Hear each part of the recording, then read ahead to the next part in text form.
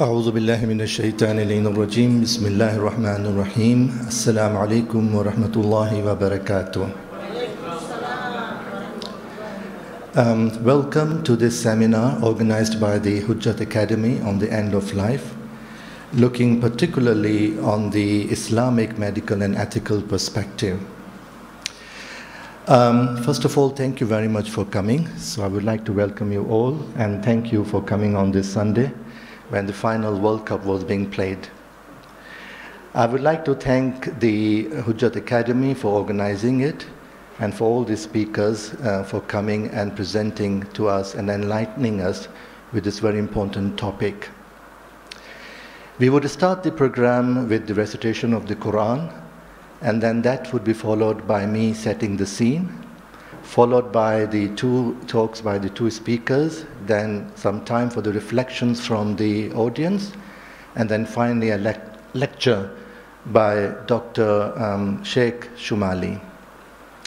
So without any further ado, may I ask for the Quran recitation by Mustafa, please. Thank you.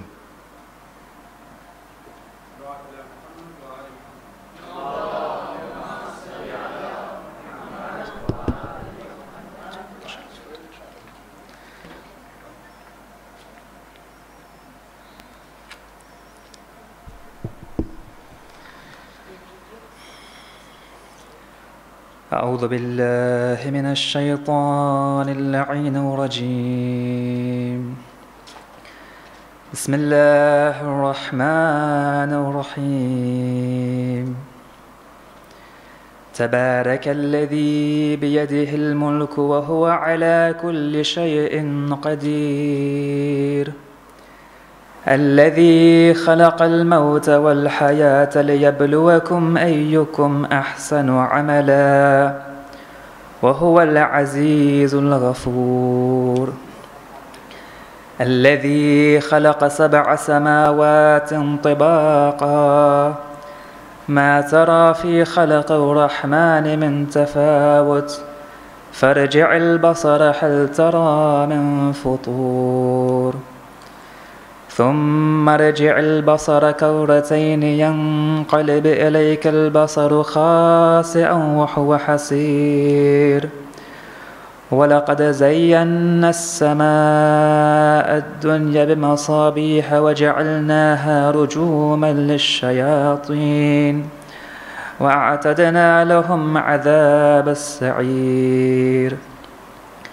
وللذين كفروا بربهم عذاب جهنم وبئس المصير.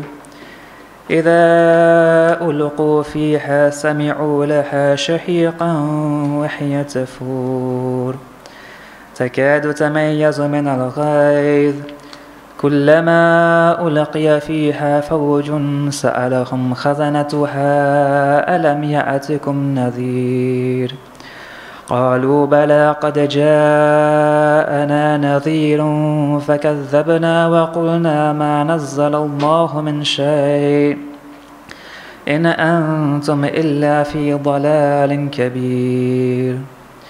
وقالوا لو كنا نسمع أو نعقل ما كنا في أصحاب السعير فاعترفوا بذنبهم فسحقا لأصحاب السعير. إن الذين يخشون ربهم بالغيب لهم مغفرة وأجر كبير. وأسروا قولكم أو اجهروا به إنه عليم بذات الصدور. ألا يعلم من خلق وهو اللطيف الخبير. آمنا بالله صدق الله العلي العظيم.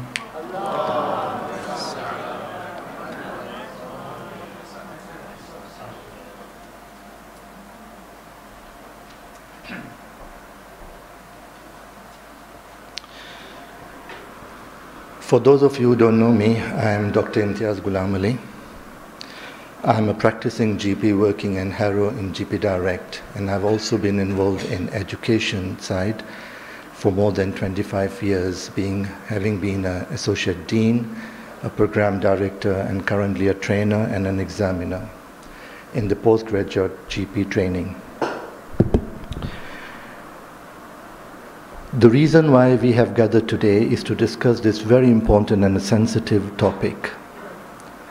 And we are very fortunate that we have with us three very good speakers who are going to dwell on three different aspects of this topic. But rather than me telling you a theoretical side of why we are here, let me share with you a very personal experience as a GP. And this is one of many such cases. One day I was sitting in my surgery and a patient walks in who was in her 70s. She was being held by two of her daughters. She was extremely frail, very breathless, and in agony because of pain. I had not seen this patient before, so she was a new patient for me. So I scrolled through the notes and I realized that she was one who had a bowel cancer, cancer of the gut, which had spread to liver and the lungs. She has had a number of chemotherapies, one failing after the other. And she comes in and sits in front of me, so I ask him, what would you like me to do today? And she said, please do something to relieve my symptoms, the pain and the breathlessness. I was not sure whether the patient really knew what was going on with her. I wasn't sure whether the carers knew or the daughters knew what was going on. So I asked him, I said, what have you been told by this specialist so far? The answer was in negative. They said the consultant oncologist, that is a cancer specialist, have told us that I'll be having some more chemotherapy and that might help my symptoms and me.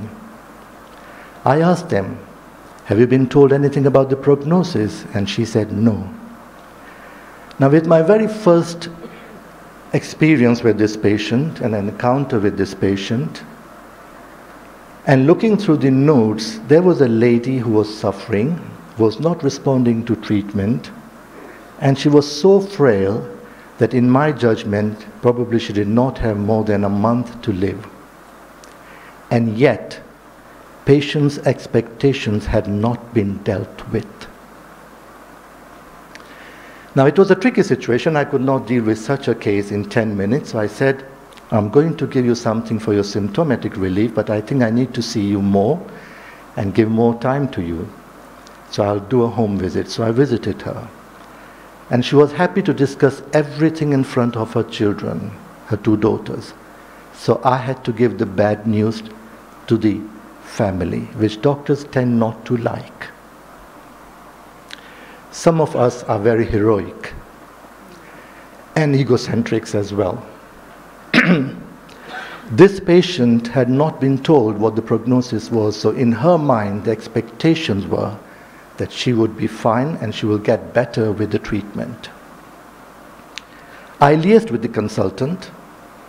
I told him, and he accepted, and he said, yes, I don't think this patient is going to get through the chemotherapy, because giving further chemotherapy, we are doing more harm than good to the patient. Patient's wishes was that she wanted to die at home with her family, and all she was requesting was, doctor, that's her exact words, please don't make me suffer. Give me something for pain and the breathing. And this is exactly what was done, and the patient peacefully died within 2 weeks. This was a success story to some extent, if you can call it a success story. But there are a number of patients littered around in the hospitals where people are calling out ambulances in the last time when patients are getting death rattle. They are dying. We call it death rattle. And they land up in the trolleys on the A&E department. It is precisely for this reason that the NICE, the National Institute of Clinical Excellence, and the GMC have done the end-of-life guidelines for the doctors. So we respect patients as patients, treat them with dignity. and know the limitations and put them in the center of the management plans. Most of the principles upon which they base is in line with our Islamic ethical values. I'm not a sheikh, but we have got sheikh here, who can throw more light on it.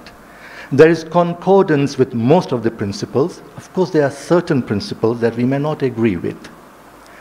And the purpose today is to look at every aspect, to look at from patient's perspective, from carer's perspective, and from professional's perspective, as to what is and what is not allowed in our faith.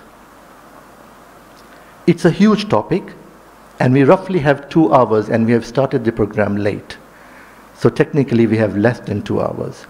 So it's not humanly possible for us to cover everything, and there are certain topics relating to end of life which we are not going to deal with, and that includes organ donation. We need another seminar, Ari, for that, okay, on its own.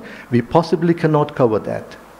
My request is, please ask questions pertinent to the topic being discussed so that we remain focused.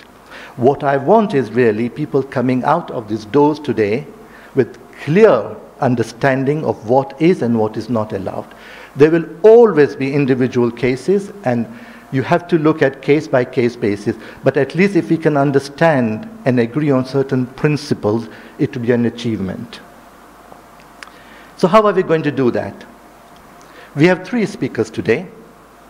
We have Dr. Saida here. Dr. Saida is a GP in training, and she has graduated from the University of Leicester, and she has done a lot of work with the relief work in Calais and Bangladesh and Iraq. And she has also worked in hospices across the country, so she is very much familiar with palliative care. And she is going to discuss about DNRs, advanced wills, and things like that. We then have Professor Zaidi. Professor Zaidi, as it happens, was my principal and a professor and a dean in the medical college that I graduated from in Pakistan. So he's my ustad, actually. You use the term Qadim, isn't it? You have used it yourself. But then we are all Qadim anyway. Yeah. Okay, he's going to tell us about the normative ethics, the ethics, how does it originate, and the principles of ethics, etc. And then finally, we have Sheikh Shumali. Now, Sheikh Shumali probably doesn't need an introduction because I'm sure we all know him. He was trained from the Islamic seminaries in Qom. He then did a master's in Western philosophy, I understand, from the University of Tehran. And correct me if I'm wrong, yeah? And then did thesis and PhD on ethical relativism from the University of Manchester. And your postdoctorate was related to ethics in life and death issues, which is very relevant. He is also the founding director of the Islamic International University or thing in Qom, as well as is the director of the Islamic Center in Meadowell. He has also written many books on bioethics and ethics as well, and authored many other books as well. So we can't have a better expert than him. So he is going to talk about the Islamic side, what is and what is not. Now, this is all theory, but to relate it to the practice, what we will do is in the middle of the session, we will bring in 3 case histories. And we'll look at the case histories and then try and apply those theoretical models to those cases so that people get an understanding. Otherwise, it becomes just a theoretical exercise. So with having said that all, as I said, we are not going to deal with certain aspects of near-death thing, particularly organ donations or post-mortem. We are not going to tackle those things, okay? Because we haven't got the time. So without any further ado, may I pass it on to Dr. Saida, please. Thank you. Please welcome her with Nare Salwat.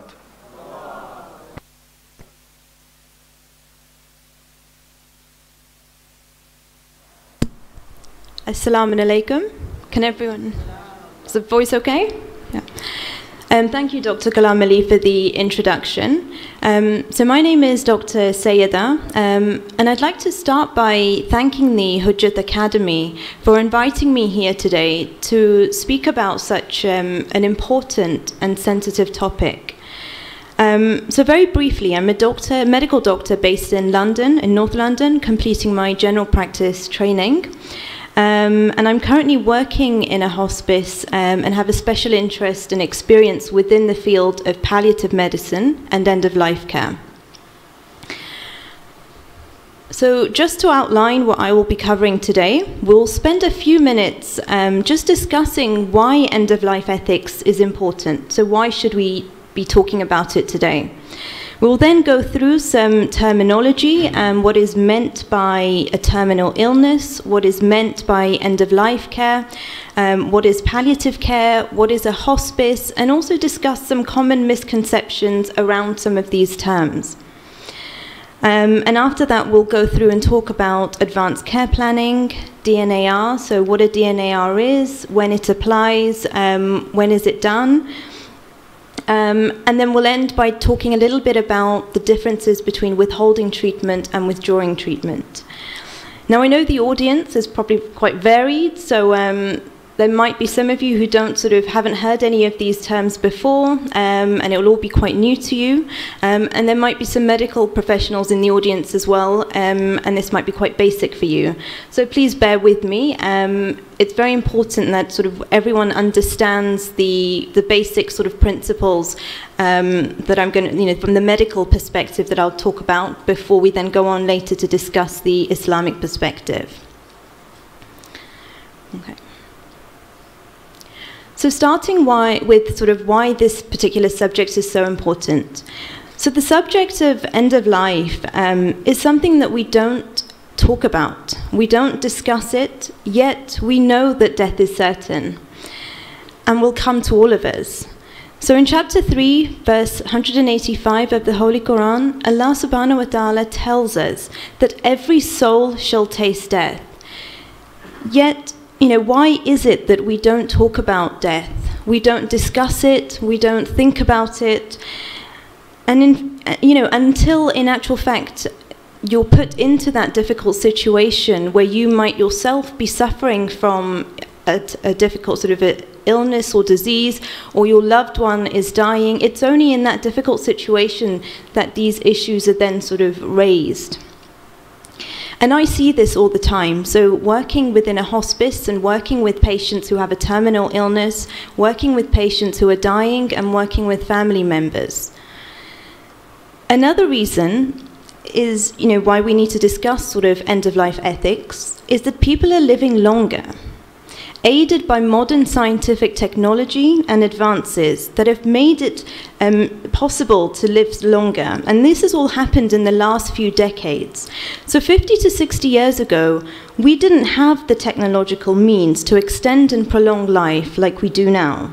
So if someone was very unwell, they would be given treatment, and they would either respond to the treatment and become better, or they wouldn't respond, they would continue to deteriorate, and that would lead to death. And we didn't have intensive care units, we didn't have resuscitation, and we didn't have all these machines to support and sustain life like we do now. So a lot of these ethical dilemmas didn't exist.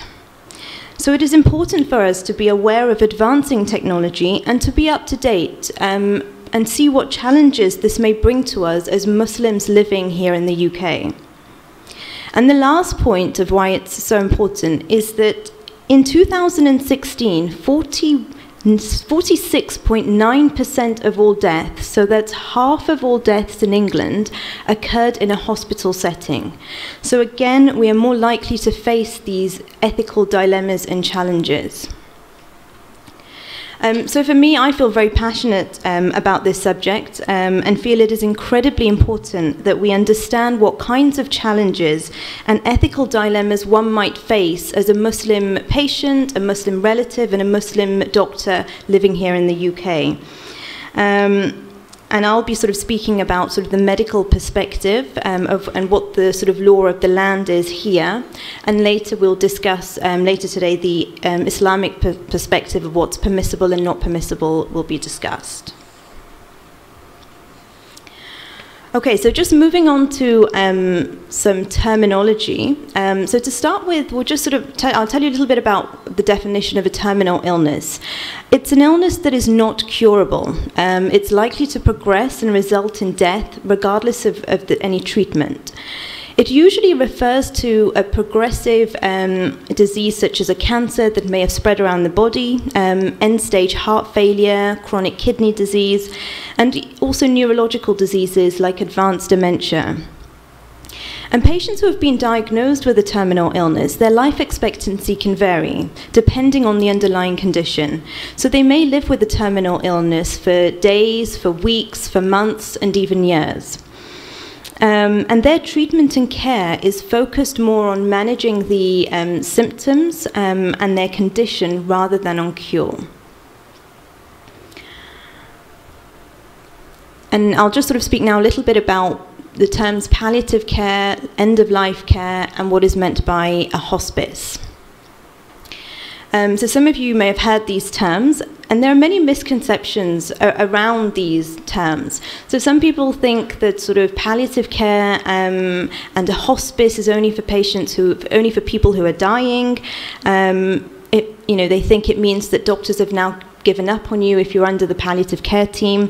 You won't receive any further treatment.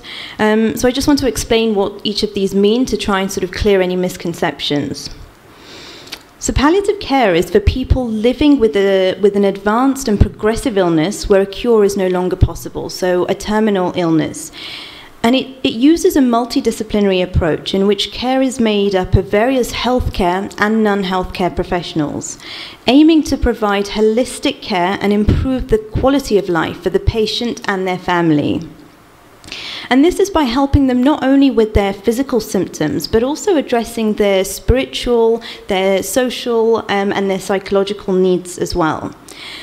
And palliative care can take place in many different settings. So it's not just in a hospice, it can be in a hospital, it can also be in your own home as well.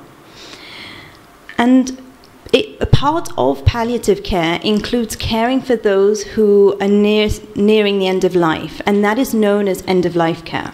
So it aims to help people live as well as possible and to die with dignity. A hospice is just, like I said earlier, another setting for palliative care to be delivered. So some people, again, misconceptions think that a hospice is a very quiet and gloomy place, and that couldn't be further from the truth. Hospices, again, provide all kinds of holistic support for the patient and their family. And patients, again, can attend at any stage of their illness. It doesn't just have to be towards the end of their illness. And a lot of patients, we find, attend sort of for the management of their physical symptoms. So they might have pain or they might have breathing difficulties. They'll come in, these symptoms will be controlled and managed, and there'll be sort of an average stay of 14 days, and they'll be discharged back home. So it's not that sort of patients are there just towards the end of life. It can be at any point. So I hope sort of those terms are a bit more clearer. Okay, so now before we get into some of the specific issues outlined earlier in my summary, like DNAR and resuscitation, I just want to highlight what is expected of a doctor practicing here in the UK when it comes to sort of ethical issues around end-of-life care. So I've got some sort of fundamental principles I just want to go through, which have been published by the General Medical Council. And these fundamental principles assist clinicians with these difficult issues. So I'll go through them, and later when we outline the actual ethical issues, we will sort of be coming back to some of these fundamental principles. So here in the UK, doctors need to adhere to the main principles of justice, truthfulness, beneficence, doing no harm, and autonomy. Doctors need to take all reasonable steps to prolong life, where possible, but it is not an absolute obligation should the patient decline treatment. So here in the UK, a competent adult has the right to refuse treatment, whether that leads to death, regardless of whether we agree with that decision or not. Every adult patient should be presumed to have capacity to make decisions about their care and treatment unless proved otherwise. And lastly, if an adult patient lacks capacity, the decisions made on the patient's behalf must be based on whether treatment would be of overall benefit and what is in that patient's best interest. And this is done by the healthcare professionals speaking to relatives, or the patient might have appointed a lasting power of attorney to sort of speak on their behalf. So those are sort of the fundamental principles just to bear in mind for when we discuss next come on to discussing the issues. Is everything okay? Sort of everything makes sense so far? It's not sort of too much information? Okay. Okay, so just speeding up a little bit. Getting into the specific issues now, so that we can understand what may go on in practice in a hospital setting and why you may be faced with these issues. So the first is the concept of advanced care planning and a living will. Quite often now, when you might be admitted to hospital, you might be asked by the doctors, they might ask you, or they might ask you on behalf of a loved one to clarify your wishes around your care and sort of the treatment that you want and aggressiveness of treatment. So how far do you want the treatment to go? Is there any particular treatment that you might not want? And this is becoming a more common practice for doctors to ask in order to prepare and to be aware of patients' wishes. So common situations where this might occur is if someone comes in who has a terminal illness, so their illness is not curable, and there's a reasonable chance that that patient might die. Second group of people are those who might be asked if they are admitted to hospital with a serious or a life-threatening illness. So they might not have an underlying condition, but they've got they might have a severe infection like pneumonia, they might have had a heart attack, they might have had a stroke. And while many of these people will recover and get better, some will not. So again, doctors will try to elicit the patient's wishes ahead of time and what their preferences are in order to understand the limits of care. And the third situation is a patient who might be in hospital and is deteriorating. Again, they might be asked their wishes. Now, if we go back to the fundamental principles that I discussed earlier, expected of doctors, they cannot treat a patient with a treatment that they do not want. In other words, if you intentionally treat a patient with a treatment that they don't want, then the doctor can be held legally liable. So it's very important that doctors sort of know the patient's wishes beforehand. And these discussions on your sort of wishes in advance is known as advanced care planning. So you're making it clear to the healthcare profession what treatment you want or what you don't want in the future. And they don't just happen in a hospital setting, it can also be in the community. So if you're living with a chronic illness, your GP might have these discussions with you. And again, this is in order to prepare if you were to become unwell and be sort of admitted to hospital. And it's much easier to have these discussions when the pressures are not so great, because when you become unwell, the pressures are great, the stresses are great, and it's difficult to sort of in that moment be able to think about what, you might not even be able to communicate in that instance. Many patients, when they become very unwell, they can't communicate. So it's important to have these discussions early on. Many of you sitting here in the audience, you might not have expressed sort of, you might not have had these discussions with your family members. You might not have expressed your wishes. And when sort of patients are admitted and we ask the relatives, what would have the patient wanted in this particular instance, they say to us, we can't tell you because we never spoke about it. So very important to have these discussions early on. And we'll sort of be discussing later on from the Islamic perspective as to what is allowed, sort of what you can have within your advanced care plan. Okay. The next thing I want to talk about and introduce is the concept of DNAR, or do not attempt resuscitation. Now again, something that many of you might have come across and heard of. So I'll start by explaining what resuscitation is. So what is cardiopulmonary resuscitation? So CPR is the emergency treatment used to try to restart a person's heart when that person's heart or lungs might have stopped working. So when the heart and lungs stop working, this is called a cardiac arrest. And clinically, the patient has died. Now, in this situation, resuscitation can be performed to try to restart the heart and the breathing. Now, in real life, this is not a simple and easy procedure. In actual fact, it's quite a devastating situation and very difficult to see. And it can be very intense. So it includes sort of forcefully compressing and pushing on the chest, and can include the use of a defibrillator and giving sort of electric shocks in order to restart the heart, and also artificial inflating of the lungs to help the body get the oxygen that it needs. Now, this procedure sometimes can lead to broken ribs, and it can also lead to patients being in a far worse situation than they were before. Do not attempt resuscitation is a medical term which means that doctors who have seen that patient feel that it is not in the patient's best interest to be resuscitated. And you know, there's many different sort of reasons that this could be. So the patient, there's usually there's clinical reasons. They feel that the resuscitation won't work. It might cause more harm and anguish to the patient and the family. And it's often because the patient might even be elderly, or they have sort of an underlying terminal illness which is irreversible. So there's lots of different factors that contribute to when healthcare professionals make that decision. Now, in the UK, doctors will discuss decisions about CPR with patients, or if the patient is too unwell, then these discussions will be had with family members. However, the doctor in charge of the patient's care is responsible for making the final decision about CPR and whether it is appropriate or not. Just a couple of important things to bear in mind is that DNAR does not mean that the patient will not be treated. It is only in the instance that the patient's heart and lungs were to stop.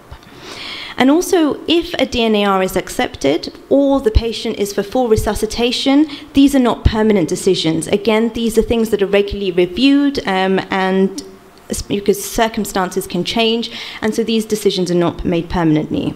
So there are lots of ethical discussions around this topic, such as, you know, can a Muslim patient or can the Muslim patient's family accept DNAR? Is it permissible for a Muslim doctor to sign a DNAR? And inshallah, these will be some of the things that we sort of approach and talk about later on. And lastly, just moving on to, I know some of these concepts have been quite heavy, so I don't sort of last little bit left now. So moving on to another sort of challenge that we might face is what is meant by withholding and withdrawing of treatment, and what is, you know, from the medical perspective. So I'm going to just use an example of a case to just help you with this. Imagine a patient who is having extreme difficulty in breathing because of an illness. And they cannot get enough oxygen into their lungs. Now, the body tissues need oxygen to sort of continue functioning, and without the oxygen, the tissues start to die and the organs can't function, and this will lead to death. So the only treatment left is intubation and mechanical ventilation. So this is when a tube is put down the mouth into the throat and into the lungs, and then attached to a ventilation machine to help you breathe. So the first issue for Muslim patients that they might face is that can they say no to a new treatment from starting? In other words, are you allowed to say no to, so this, you haven't been intubated, you're not attached to the ventilator, can you say no to that particular treatment? That is known as withholding of treatment. And the second issue is that let's say that the patient was very unwell, they were intubated, the mechanical ventilator was started, so the machine has already started now and it's helping them to breathe. As a Muslim patient, are we allowed to stop, say we don't want to have that, we want to withdraw it and we want it to stop? That is known as withdrawing of treatment. And again, just sort of remember, sort of coming back to the fundamental principles that here in the UK, patients do have a right to refuse treatment, they have a right to the withholding and withdrawing. But it's important for us to understand later on the Islamic perspective and what is permissible and not permissible. So I'm going to stop there. I hope some of these key concepts have been highlighted and that you have a better understanding of the ethical issues and challenges that you might face here in the UK as a Muslim patient, as a Muslim relative, and as a Muslim doctor. So I'll hand back over. I'm sorry I've sort of been a little bit over time, so I'll hand back over to Dr. Ghulam Ali. Thank you.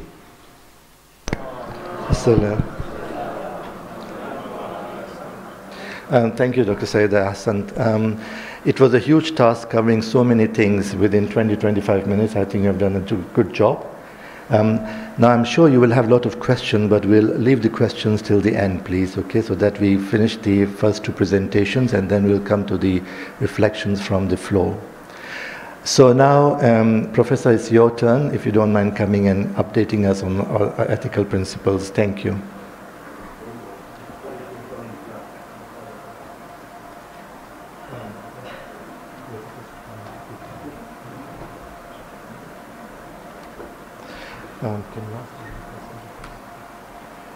Just a request for the ladies, there are some places here, so if you can just sit on this side, as there are not enough places then for the gents if they do come. Yeah. Okay, thank you. Please welcome the Prof, Professor Zaidi, with a loud Nare Salawat, please. The slides, or can I speak? No, the slides are there. We will just come and put the slides on. Okay. Assalamu alaikum. 20 minutes. I'm grateful to Hujjat Center and Imtiaz and all the participants and Fahim and Sheikh Saab to have given me the opportunity to learn things from the masters. He's my teacher. We have discussions in the form of webinars and we have fantastic discussions. And I also see a wonderful young scholar sitting here, Ali Azam, who is very good in moral philosophy. I think we should invite him one day, Sheikh Saab, inshallah. Anyway, so do we have the slide, or can I just give a 10-15 minutes talk? Yeah? Oh, the slide here? As long as you finish what you I'll finish when this is not mine. If you can just... Yes, I'll finish in 7.5 minutes if you want.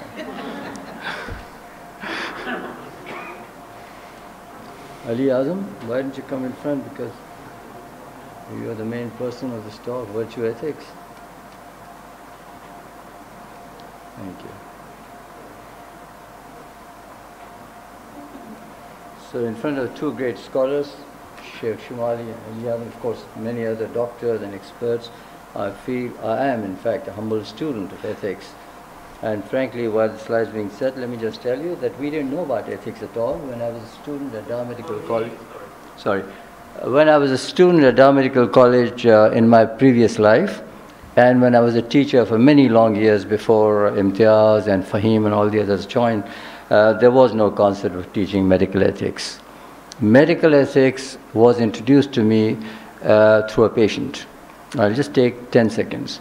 I used to do a lot of hair and neck cancer. So I was coming out of the wards in Jinnah Hospital. This man was a massive chondrosarcoma sitting. Every day I'd see him and he'd say that, you have no fear of God, why can't you treat me? And I would say, look, it's not possible. We can only do so much. Anyway, so one day he told me that you are under obligation to treat me. I didn't know what were the rights of the patient or the obligations. So I started looking for it. I used to come to England, so I went to a certain place and learned. In those days, Iran was working very hard on developing projects on ethics. I was invited to give a talk in Shiraz. I couldn't go there, regrettably, but I started learning. So I started learning medical ethics, and since that day, since that, I think that episode was in 1985, I have been constantly learning. Not a day goes by when I do not learn something new. So I'll just go through my talk. It is a bit difficult because these are terminologies which even doctors sometimes find. I do apologize sincerely about it because ethics is not taught in medical schools. And for my learned audience, do forgive me if it is slightly out of the normal. So I'll talk about, Imtiaz has given me a task to talk about normative principles of ethics. So the word ethics by itself is derived from ethos. That's a Greek word that all of us know. It means etiquette, morality, principles, values, disciplines, etc. Now that's the Western concept. In the East, adab, akhlaq is a part of our culture. It is a part of teaching. Every majlis that you go to, you learn adab and akhlaq. Akhlaq is the fundamental things of teachings of Ahl Bayt. So that is embedded in our culture. Now, Western thoughts are that ethics is a branch of philosophy. It is a child to mother philosophy, just like logic, metaphysics, aesthetics, politics, and some people want to include religion also. But I'm not sure, we'll ask Sheikh, because that probably will become theosophy rather than philosophy. In medical ethics, or in ethics in general, but particularly in medical ethics, these three theories have been very popular. First is virtue ethics, but I'll talk about it more because that's close to my heart. Deontology, utilitarianism, and virtue ethics. These are terminologies. I'll try to explain them in very shortly. Deontology was presented by Immanuel Kant, who was a German philosopher, a very learned philosopher. It is based upon the concept of duties, rights, obligations, and certain moral values. And the intention is that the means as well as the ends should both be good. Ahdana as-sirat al-mustaqim, that philosophy, that you do an act with the intention of doing good to the people. Utilitarianism is also called consequentialism, that is, certain acts may not appear to be good, but if the results are good, then you can justify, and that's why it's called ends justify the means. For example, you get hold of a thief and beat him up or whatever. If you're saving the society, that's in larger interest of the community and is accepted by some people. It was presented and promoted by these two philosophers mentioned here, Bentham and Miller. Virtue ethics is very close to my heart, and Ali Azam and we have done a few lectures on Ahl Bayt TV also on this, and Ali Azam established a foundation called Virtue Ethics Foundation that you might be interested in. You can go on the web page. Plato was its founder, Aristotle promoted. It's a very ancient concept of virtue ethics, but for some reason it fell into disrepute.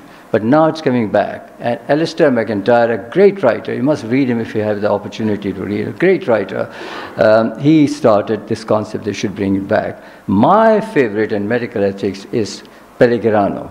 He's a specialist in medical ethics. He's recently passed away, I believe, but he's written immense amount of work on medical ethics, how to apply virtue ethics in medicine, and I'm currently engaged in writing a book on it. The cardinal rules of virtue ethics are very simple. Courage, compassion, phronesis, that's a Greek word, or perhaps Latin. It means practical wisdom and justice. Now, we'll talk about justice briefly.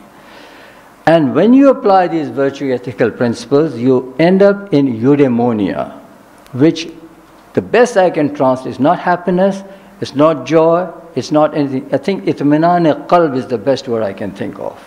Itminan qalb is the best translation I can give. And Ali and I have discussed sometimes that when Imam Ali alayhi salam's Fustu bi Rabbi Kaaba, was it the state of eudaimonia? Itminan qalb. He was content with life, it achieved everything. But that's debatable, that's besides the point. Virtue ethics concentrates on character building, not on actions, not the ends or means, but building your character. So for example, you cross the road and you see a blind man and you help him cross. That's a good Samaritan act that anybody will do. But if you do it instinctively, repetitively, you feed the poor people, give zakat, all the things that we are taught in the Quran, then that is called, it becomes a built-in system in your character. So you don't have to think twice to do it. And that is what Islam concentrates on. The principles that Sayyida just mentioned are principles of medical ethics are autonomy, khud mukhtari, And there's a whole philosophy behind it, and one of my books I've discussed it, and under the concept of will and determinism, jabru ikhtiyar, that also comes into it. But it means that you have a right to take a decision. Beneficence, that you will bring good to the patient as a part of it. Non-maleficence is a part of benefit, it's a corollary, that you will bring good without causing harm. That's important. And justice, again, comes back. It's the pillar of ethics. Islamic principles, and Shaykh will tell us more about it. Takreem, bir, and bir, there's a lot of information on bir in the literature. Adl or ihsan, and I'd like to mention here, adl is, we know adl, justice. Ihsan is several steps higher. Adl is, people give away zakat. Ahl-Bayt gave all the time. But ihsan is when they fasted, Janab Sayyida and children fasted for 3 days to give away their food. That is ihsan. It's a higher grade, much higher grade.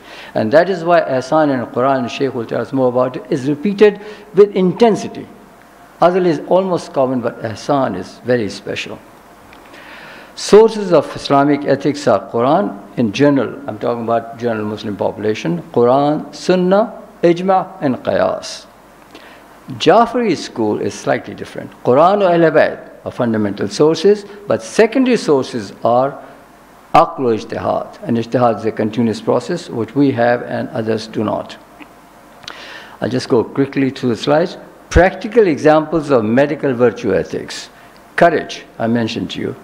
Very good example is serving in the war zones. People go. Médecins Sans Frontières is a good example. Imamia Medics International goes out to these areas in Syria, in Iraq, in Karbala. That is a form of courage that doctors show. Compassion is a part of medical profession, a part of humanity in general, but medical profession I'm concentrating basically for my colleagues, and that you have to use medicine and your art and sciences with compassion. Without compassion, there is no ethics. Froning says, apply the art of man. You said it very rightly, and Imtiaz started with a wonderful talk by giving an example. You must know your limitations. Use practical wisdom, not theory alone. So if you know that you cannot treat a patient, you must know your limitations. Refer to the right person. Or like the futility of treatment that Sayyida just meant, the therapeutic nihilism is not allowed. You should be very careful in what you're deciding. Justice, serving the sick based upon dictates of your conscience. Conscience is the non-tangible form of justice, and I'll talk about in a minute triangle of ethics when we come to that.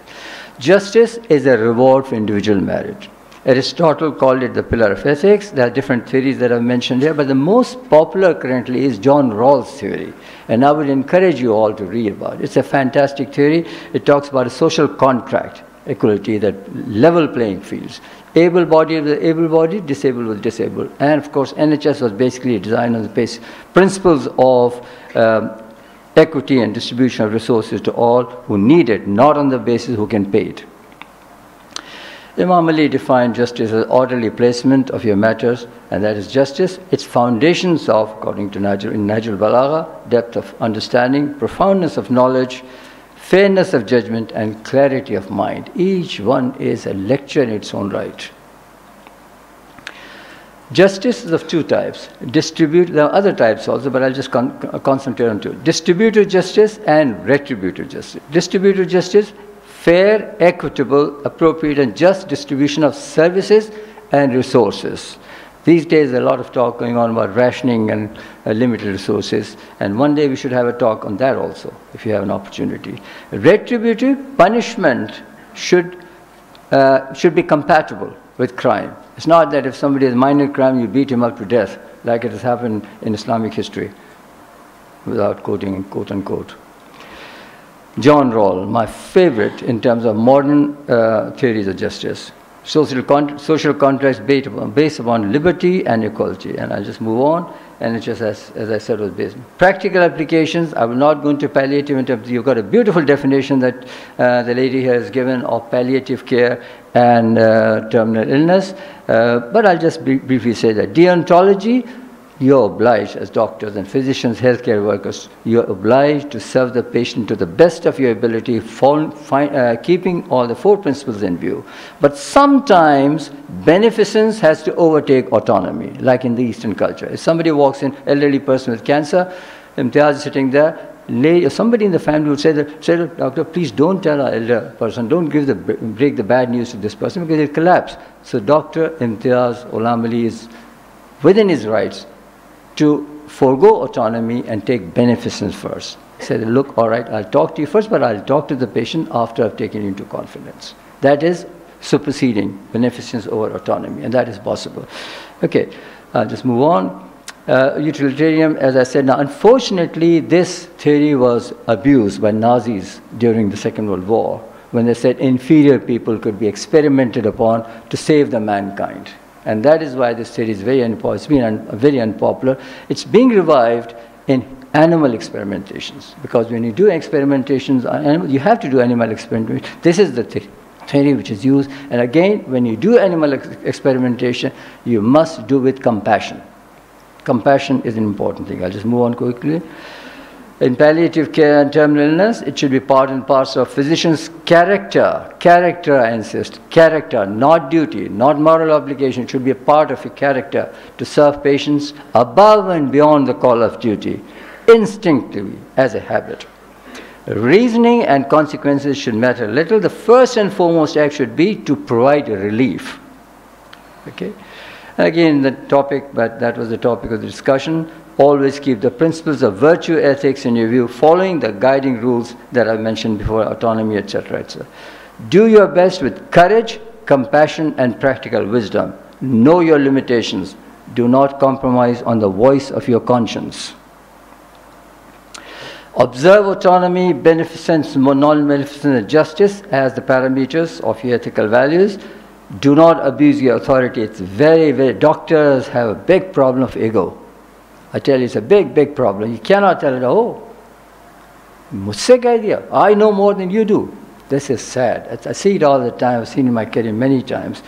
Be humble. Humility is a virtue by its own. Know your limitations. An important thing, and say as I discussed it, and we'll discuss it later on, do not prolong the dying process. Because by causing agony to the dying person, you are just creating misery for the family and for everybody else. You have to be careful. Imam Hussein's famous quote, death with dignity is better. Izzat, Urdu looks very nice. I'm sorry, Sheikh, this is in Urdu, but this is dignity. Death with dignity is better than love. In Urdu, it's beautiful. Izzat ki maut, zindagi ki zillat. No. Zindagi ki zillat se izzat ki maut behtar. It's a beautiful statement. Dignity, the word that you use, dignity of life and dignity in death. So respect death as you respect life. Sometimes death itself may be a blessing. I can't give you examples, there's no time. I've seen patients who literally beg, doctor, please pray for us, let us die. Cancers, head and neck cancer, which was my specialty, people really, you can't tell the stories, but some other time maybe. Human dignity, quality of life, very important. Independence to survive normally, and yaqeen in Allah Ta'ala. These are the important parameters. And this is my last slide. Triangle of ethics. Just if we can remember this, you'll remember a lot. Knowledge grants you power. Skills tells you how to apply that knowledge. So for example, you have the knowledge of atomic radiation, or radiation for example, and you have the skills to make an atomic bomb, you can make an atomic bomb. But if you apply the third principle, the conscience, if conscience determines whether you should apply knowledge and skills for the good or the evil, then that will determine whether your act is good or evil. Same knife that you use for cutting an apple, you can also use for cutting a throat. So conscience is the most important, and conscience is the non-tangible form of justice. So if you maintain justice, equity and fair play, not equal distribution, justice is totally different.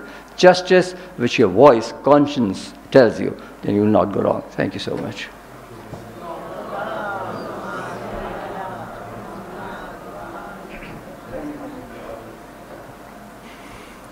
Thank you very much, Professor Zaidi.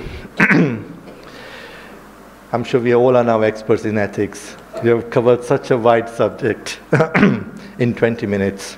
Well done. Okay, now it's time for reflections. Arif? Where's Arif? What I would like is now to put some 3 cases on there. and open up for reflections. What are your thoughts for the next 10 minutes or so from the audience? We are not taking questions as such, just reflections, okay?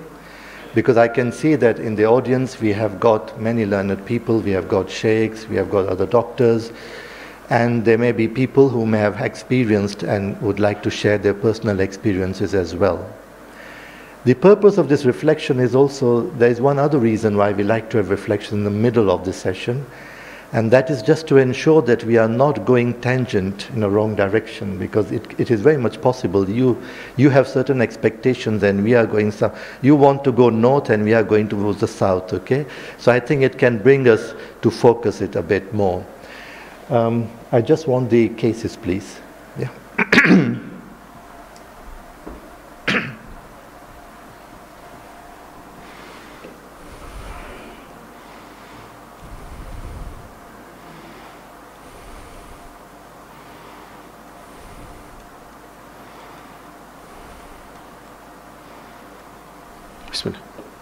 Okay. Now,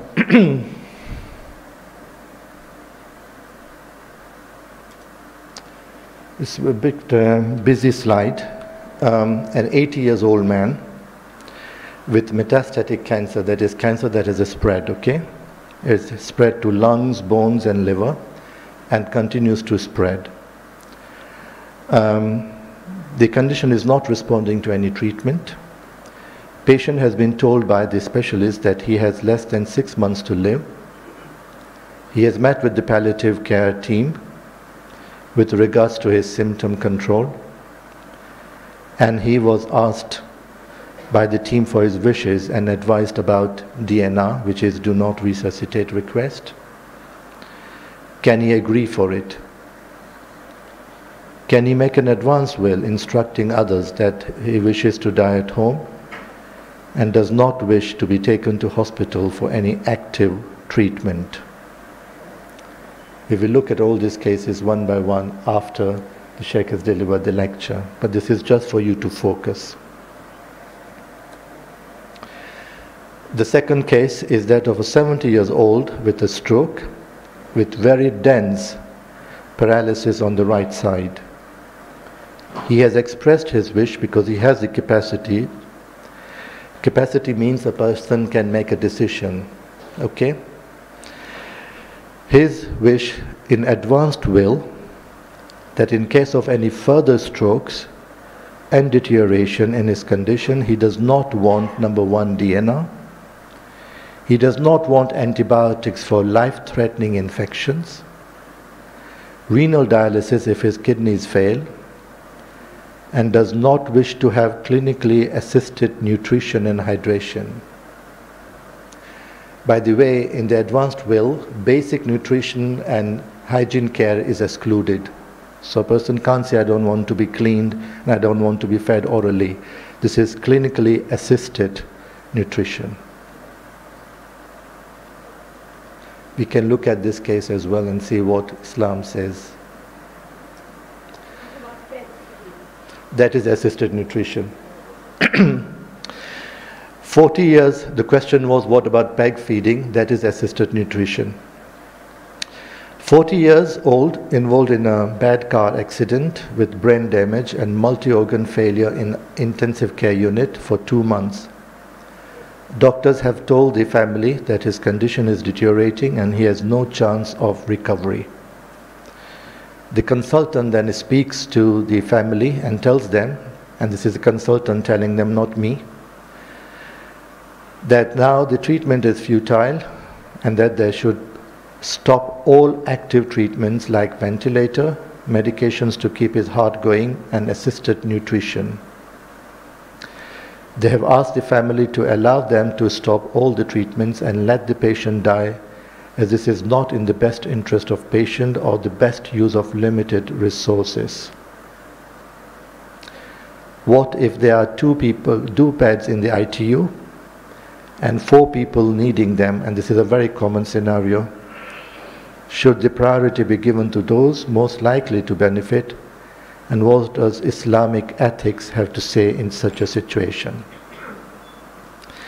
Now, we have given such a difficult task to our Sheikh Shumali here, but before I invite him to the podium, any reflections, any views, any opinions from the audience, please. But please keep it relevant to the topic being discussed. Yes.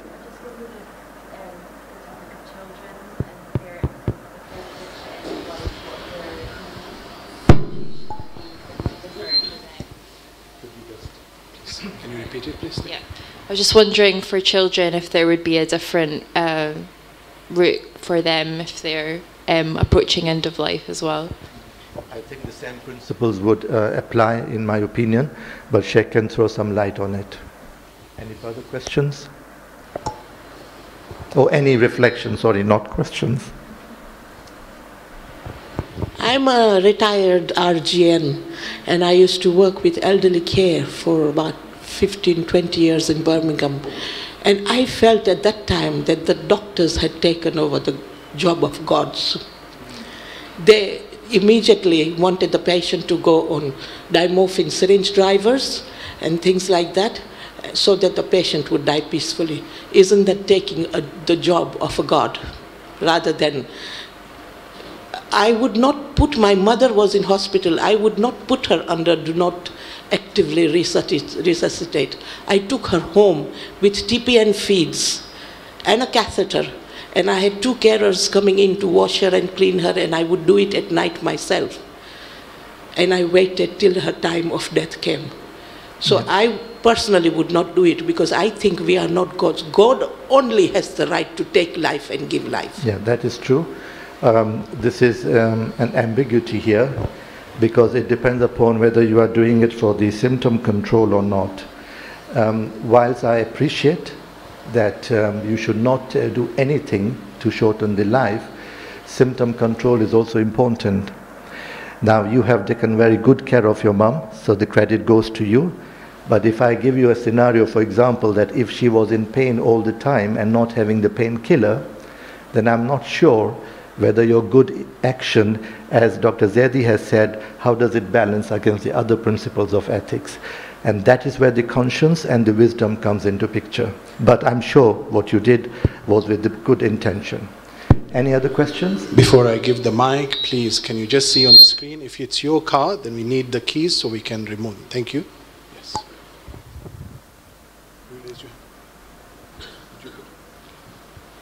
There was somebody there. Awesome.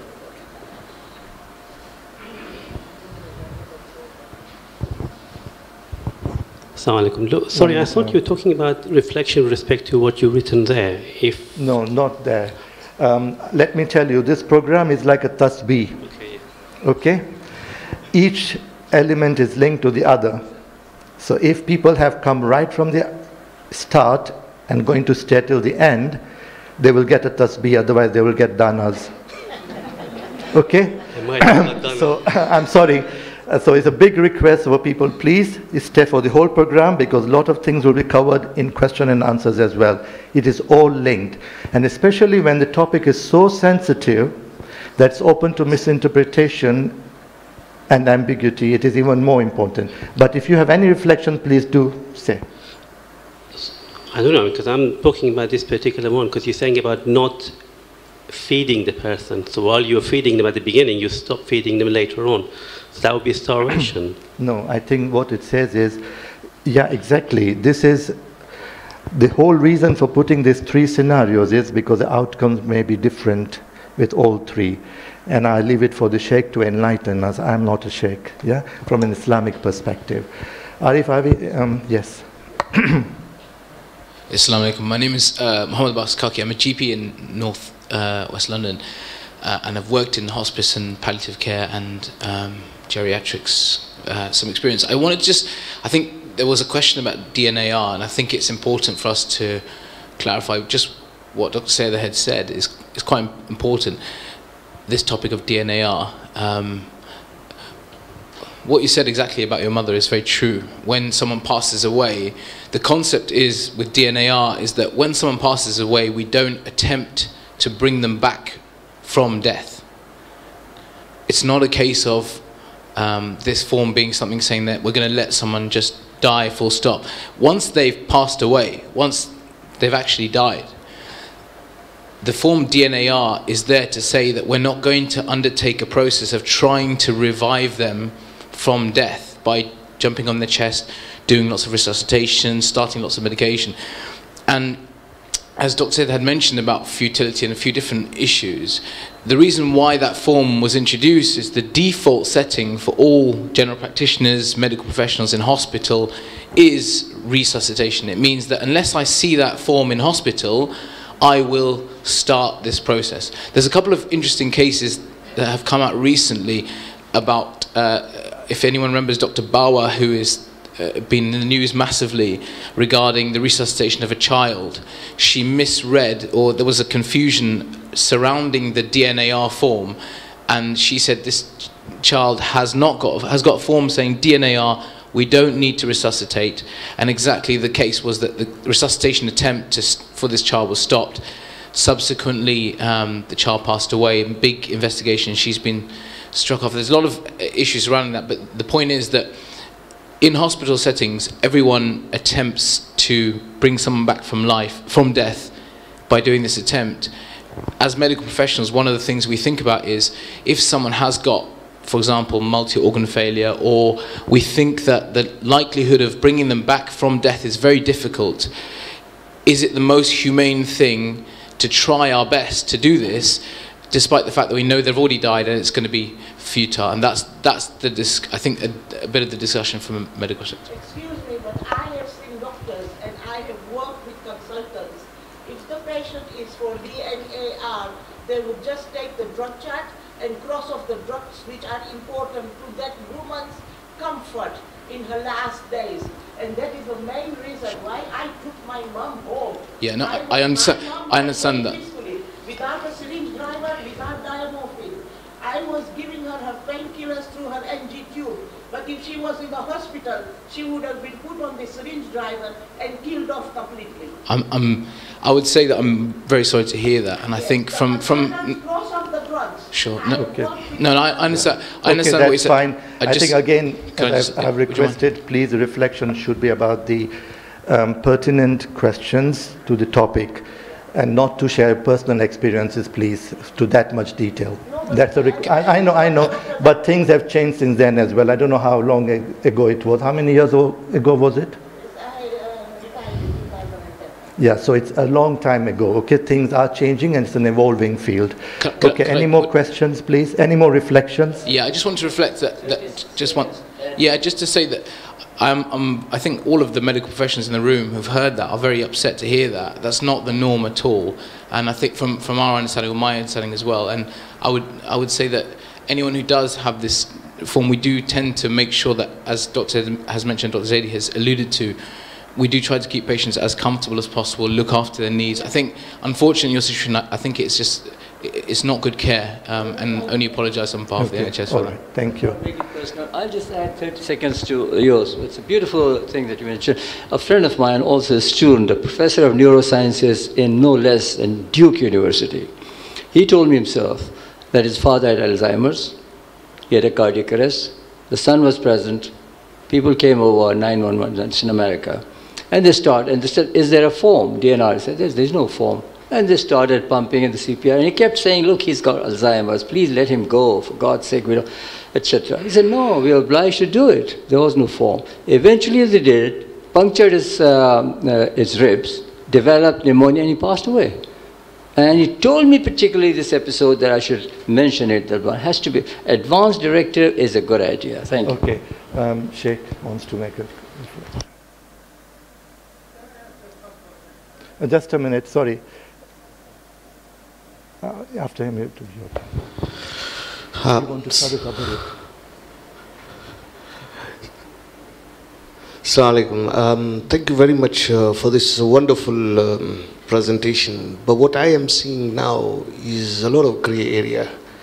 And I think it is important to understand from the jurisprudent aspect that is it black and white, Or is it going to be as grey as we have seen so far? There are so many choices. And I think it is important that before we are steered to any kind of, that we have this religious presentation by Sheikh, so that we then can make an informed choice. But just a small question, how successful is DNAR? Do you have statistics? Yes. Do you have the statistics? You want to? I can give you the statistics. Yes, Depends. I mean CPR, sorry, yeah, not DNR. I mean CPR. CPR, okay. How successful Okay, is now it? the CPR success depends upon which study and statistics you are looking at. The statistics are different in states, they are different in UK, for example. According to, it also depends upon the chain of CPR, because success rate depends upon how quickly the CPR starts. So for example, if there's a bystander and God forbid someone has a cardiac arrest, and if a CPR is started there and then the other thing that links to it is the use of a defibrillator, how quickly that is used as well, and the rhythm comes back. Provided there is no pre-existing conditions, often the success rate is quite good. Okay? In hospital setup, the success rate is around 40% if it is in a hospital. In the community, it's around 10 to 20% depending upon what you look at. But then the surprising thing is, even in the hospital, after 40% that initially come back, if you look at how many actually left alive from the hospital, the number comes down to 10%. Now, there are no statistics that I could see where they were done, because ethically it may not be okay to do CPR on a terminally ill patients. As Dr. Zaidi has rightly mentioned, I think we need to bear in mind the examples and how traumatic it can be for not only the patient but the family and the nearbys. Because I have seen terminally ill patients not having an advance directive, people jumping on, and you can actually hear the ribs cracking. And the patient is terminally ill, he is frail, he has no flash, there is nothing there. So whilst I can take the point that we should prolong the life, we also have to respect the dignity of the patient as well. And therefore it's a balancing act. Now, I did read somewhere that if you try to do it in a terminally ill patient with a very poor prognosis, the success rate is not more than 1 to 2%. And that too may come back for a short period of time and then go. So there is a difference depending on what the statistics you look at. Okay, now we'll have a break for tabarruk, time to eat and fill our stomachs up a bit, because then we are going to look at these sort of issues, but after the Sheikh's lecture. Now the ladies will go onto the left side for the tabarruk, and the gents will remain here. And we'll see you back in 10 minutes time, please. Okay, exactly in 10 minutes. Thank you very much. So ladies to the library, please, inside there, and the gents here. And please, Ahsan. And there's also, do you want to mention about the Inspiration Minds stall? Towards the end, please, there is a table which is from Inspirational Minds, one of the partners who have organized this event. There's very informative leaflets, so please do go there and have a discussion. I've read one of them, so please do take time. Ahsan.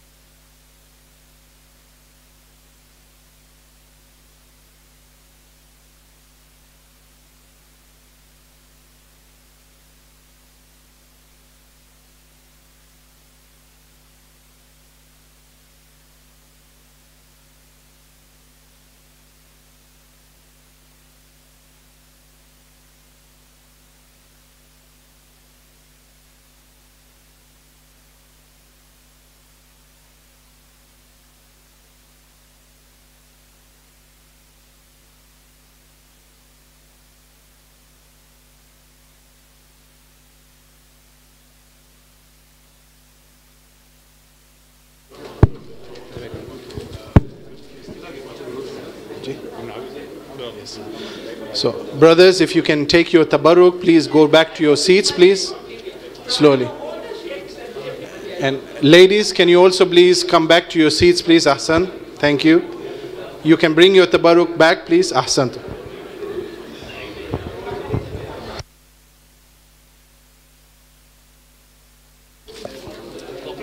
It was very nicely organized.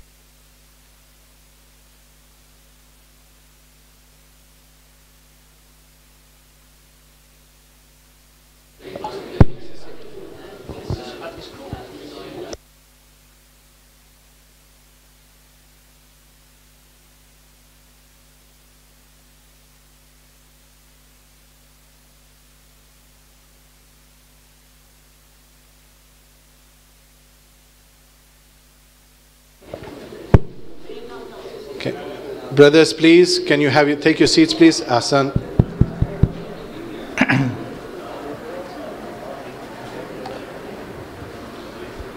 Salawat ala Muhammad wa ali Muhammad.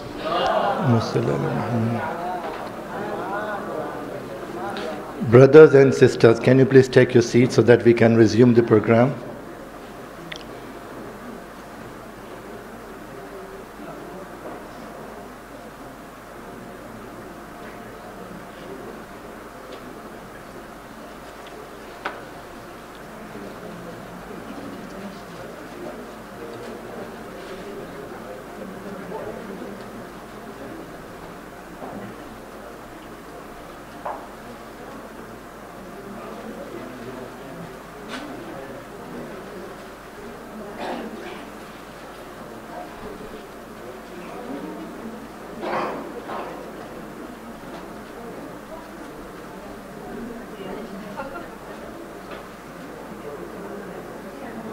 Brothers, please take your tea or whatever it is and come and take a seat.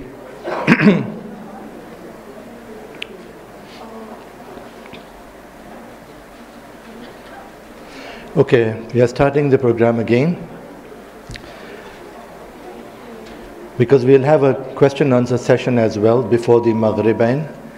So we have about 40 minutes for the Sheikh to deliver the talk on the Islamic ethics. So please welcome Sheikh Dr. Muhammad Shimali with a loud Nare Salawat.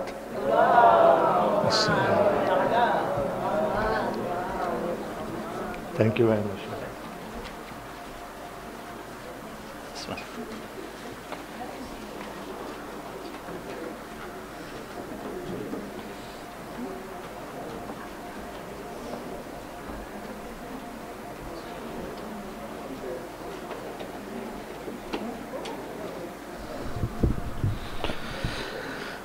Assalamu alaikum wa rahmatullah.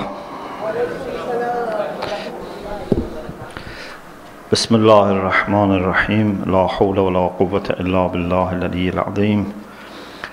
Alhamdulillahi Rabbil Alameen. Wa sallallahu ala Sayyidina wa Nabiyyina Abil Qasim al-Mustafa Muhammad.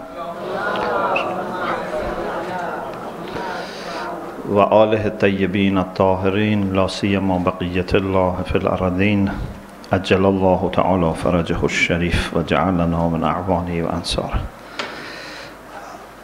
I am grateful to Allah subhanahu wa ta'ala for giving me the blessing of being here with you, and I pray that Allah would guide our discussion to the best of results, which may not be practically affecting our decisions, because in the end of the day we have to follow our maraja, but would help us to understand what's the rationale behind those decisions that our jurists and our mujtahids offer.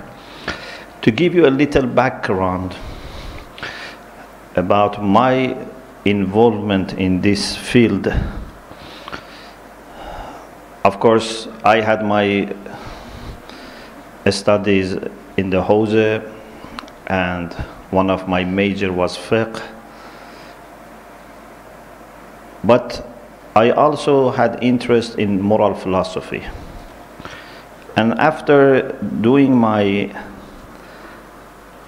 MA dissertation on after virtue by Alistair McIntyre that Professor Zaidi mentioned. Then for my PhD, I decided to work on ethical relativism.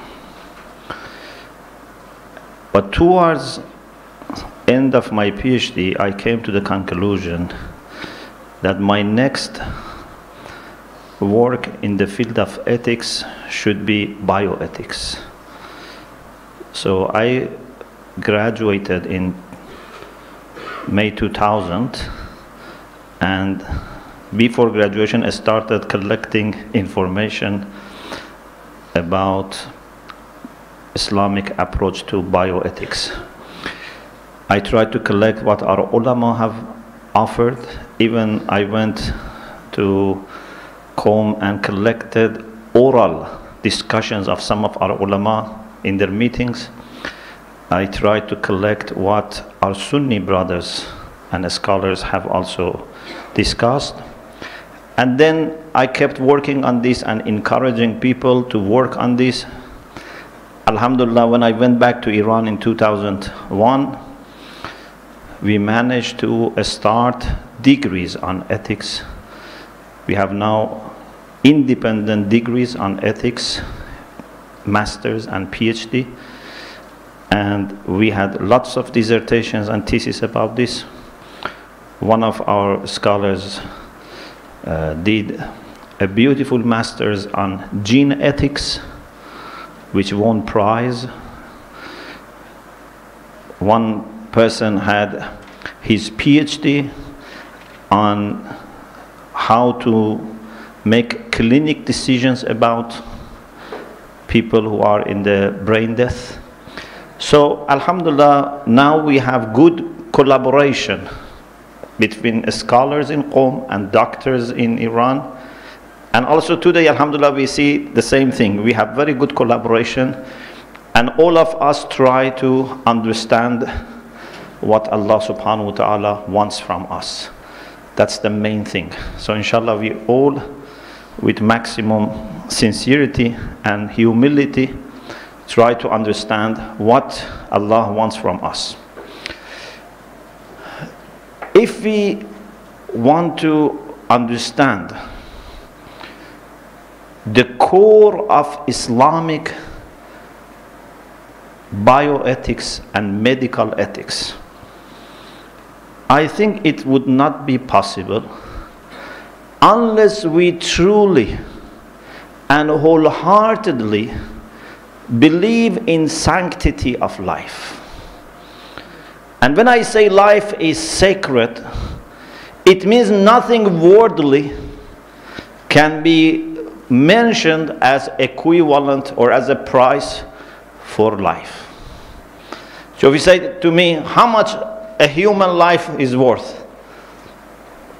1 million, 1 billion, 1 trillion. I say nothing from this world can be put as value for human life. Even other forms of life are sacred for us. Even animal life is sacred. Even plants and vegetables life are sacred. But when it comes to human life, it is so important that Allah subhanahu wa ta'ala says, "Man qatala nafsan bighayr nafsin أو فساد في الأرض فكأنما قتل الناس جميعا." And this is not only said to us. Allah says this is what He has prescribed to Bani Israel and to previous nations also. Killing one person who has not done any mischief or has not committed any murder. So it's not a legitimate punishment. It's not legitimate qisas. Just out of lack of respect for human life. Killing one person is like killing all human beings. And you should not think this is for people who take guns and kill people.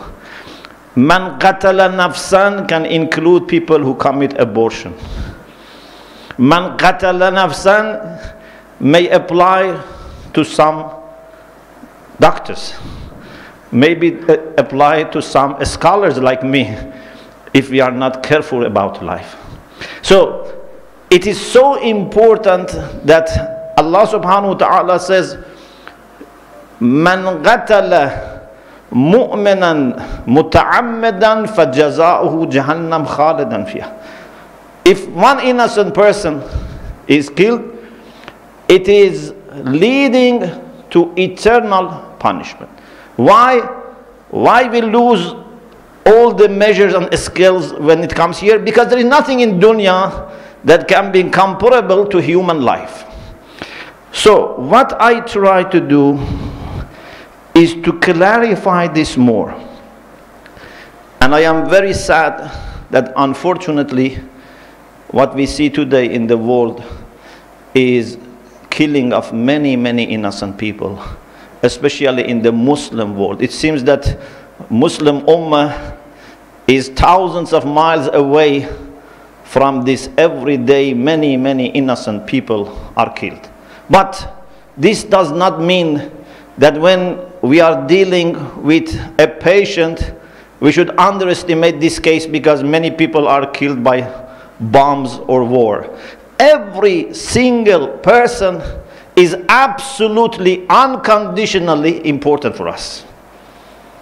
Yes, if we have limited resources, for example, if we don't stop connecting machine to this person, another person can die, that's another issue.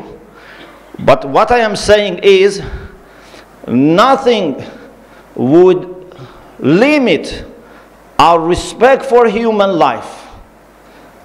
The only thing that can limit our care and not respect is if we need to care for another person. That's another issue. Again, our respect is there, is absolute. Our respect for human life is there, but maybe now, as a doctor, I have two people, one person I cannot cure, another person I can cure, so I have to spend my time or my resources on the other one, but this does not mean that our respect has been reduced.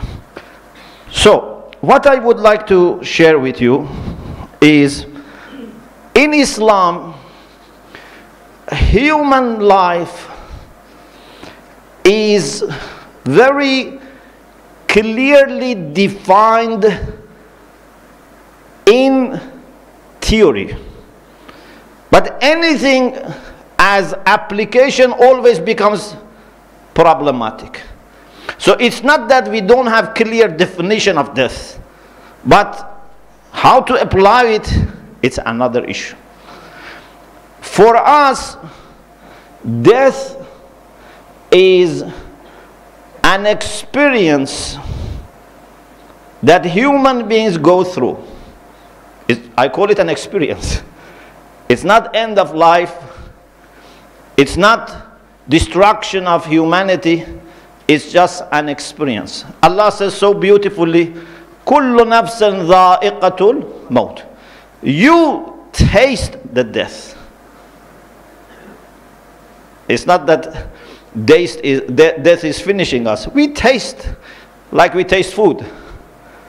So, death is an experience. What is important is that our soul, as soon as it is created, here Muslim scholars have two different opinions. Some people say human soul or spirit is eternal. We are not created in time. But major view, especially among Muslim philosophers, is that we are created. Our soul is created. It's not that our soul is eternal and just comes and belongs to the body. So, whether you follow peripatetic philosophers or you follow transcendent philosophers like Mullah Sadra, the common idea is that the soul is created. Some say it is created from the beginning as an immaterial reality. Some say it's a result of the substantial motion of the body. We don't want to discuss about that. But what is important is that human soul is going to be there forever. Rasulullah sallallahu alaihi wasallam said, "Ma khuliqtum lil fana." You are not created to perish. Khuliqtum lil baqa. You are created to endure. Innama tunqaluna min darin ila dar. You are just going to move from one home to another home, from a small home to a bigger home. So when a person is given human life by creation of the soul, that person forever is going to be there. This is very important. We are not, because unfortunately many people, many doctors who are not faithful, who don't believe in divine religions, they think this person is going to finish soon. Why we need him to suffer? They are not aware that the reality of the person is the soul, and the soul is not going to finish, and the soul is full of understanding. The way you treat the body would affect the soul. It's not that the person would not experience any pain when they are dying, or even we believe after you die the soul still is concerned about the body. You cannot burn the body, you cannot cause injury to body, because first there is a respect for humanity, and second because there is attachment of that soul to that body.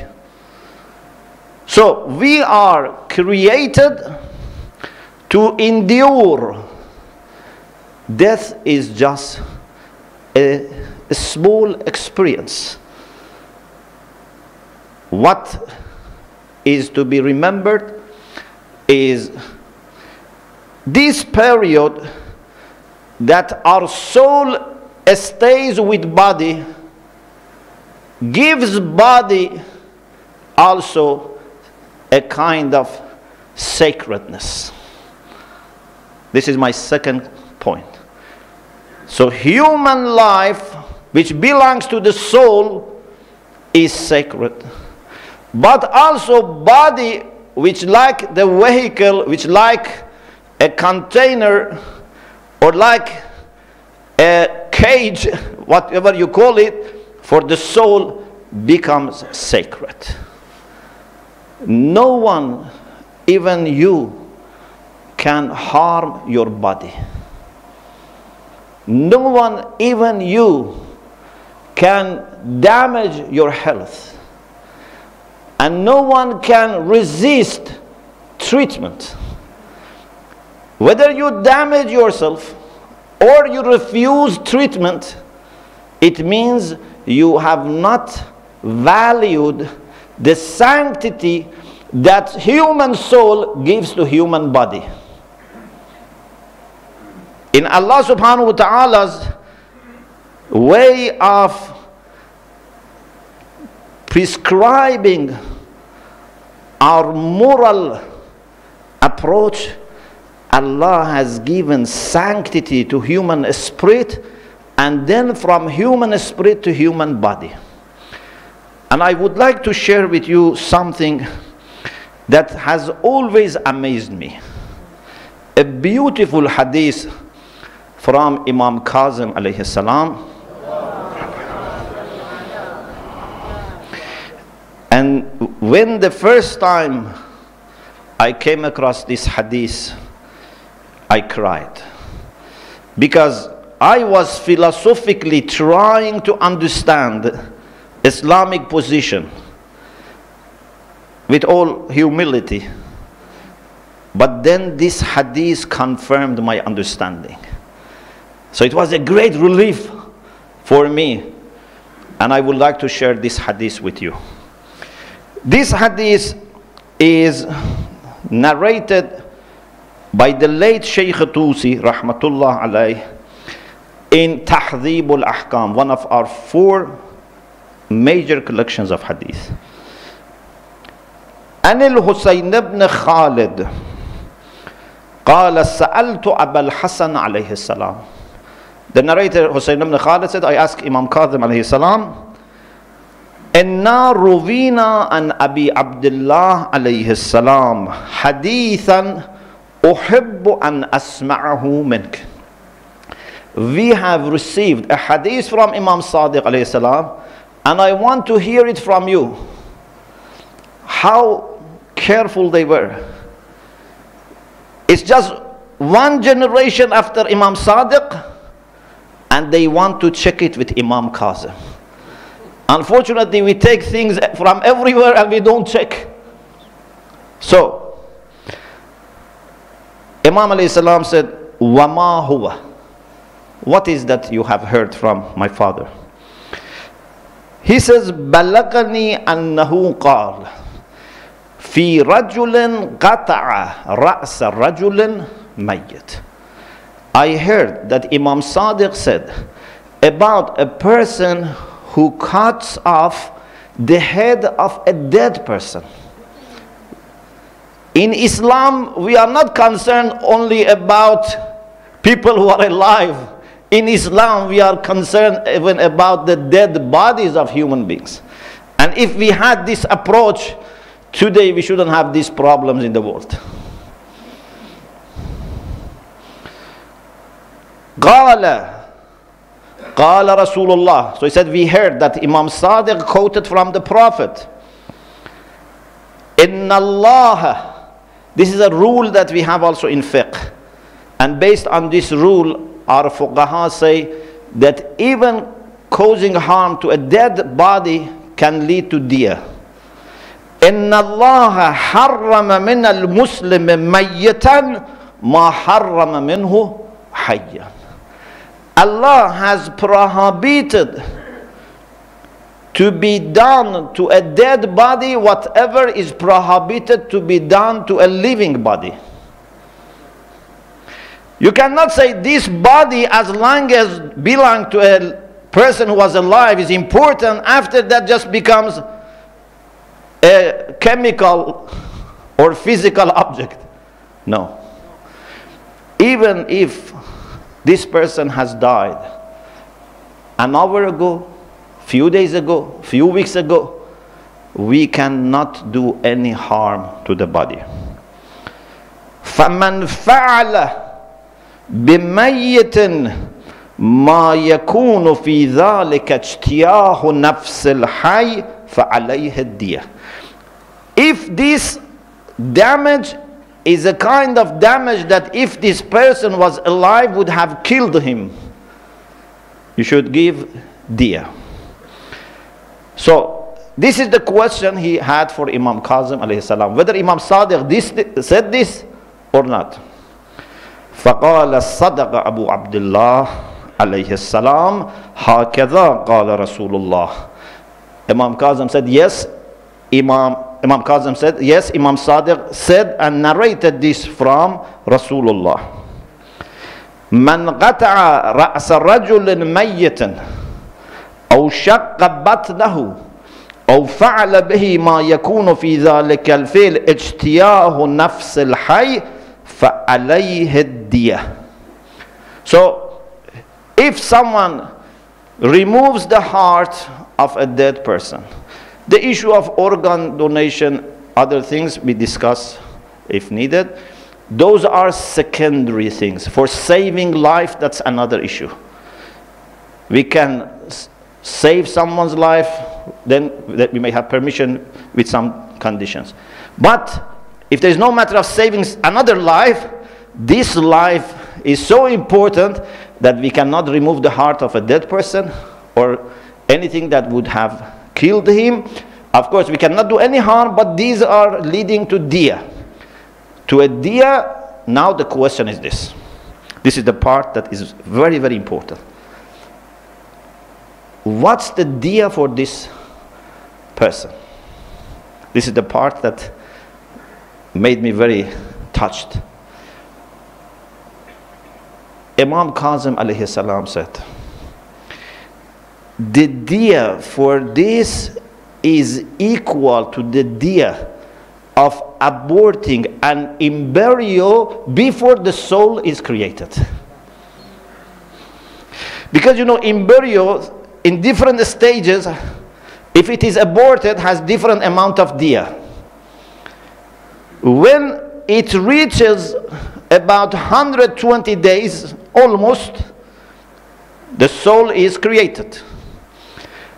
If just before that it is aborted, the dia would be equal to the dia of causing such damage to the dead body. What does it mean?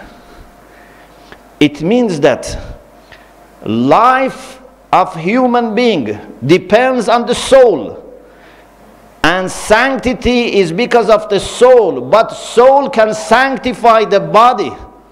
But the level of sanctity when the soul is with the body or not with the body is different.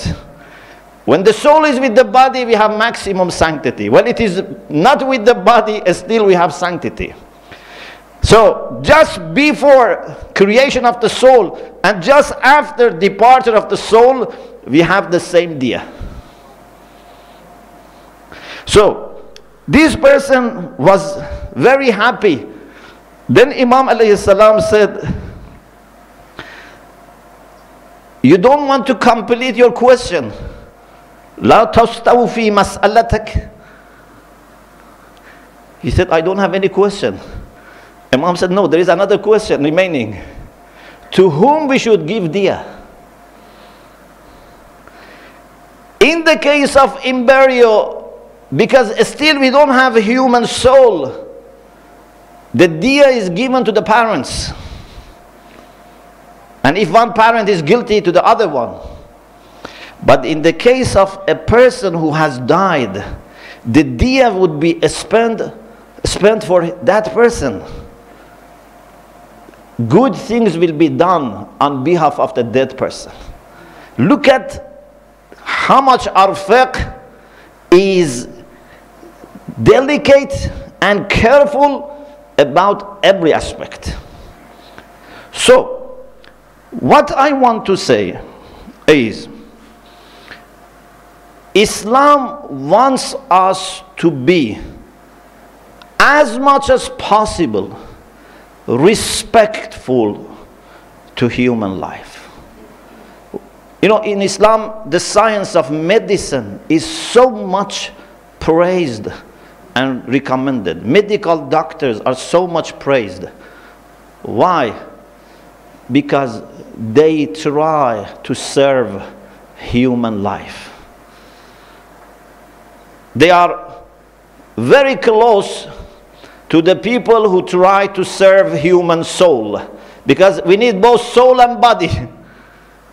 There are two sciences, Tibbul Adyan, Ilmul Adyan, wa Ilmul Abdan. Tib is for body and religion is for soul.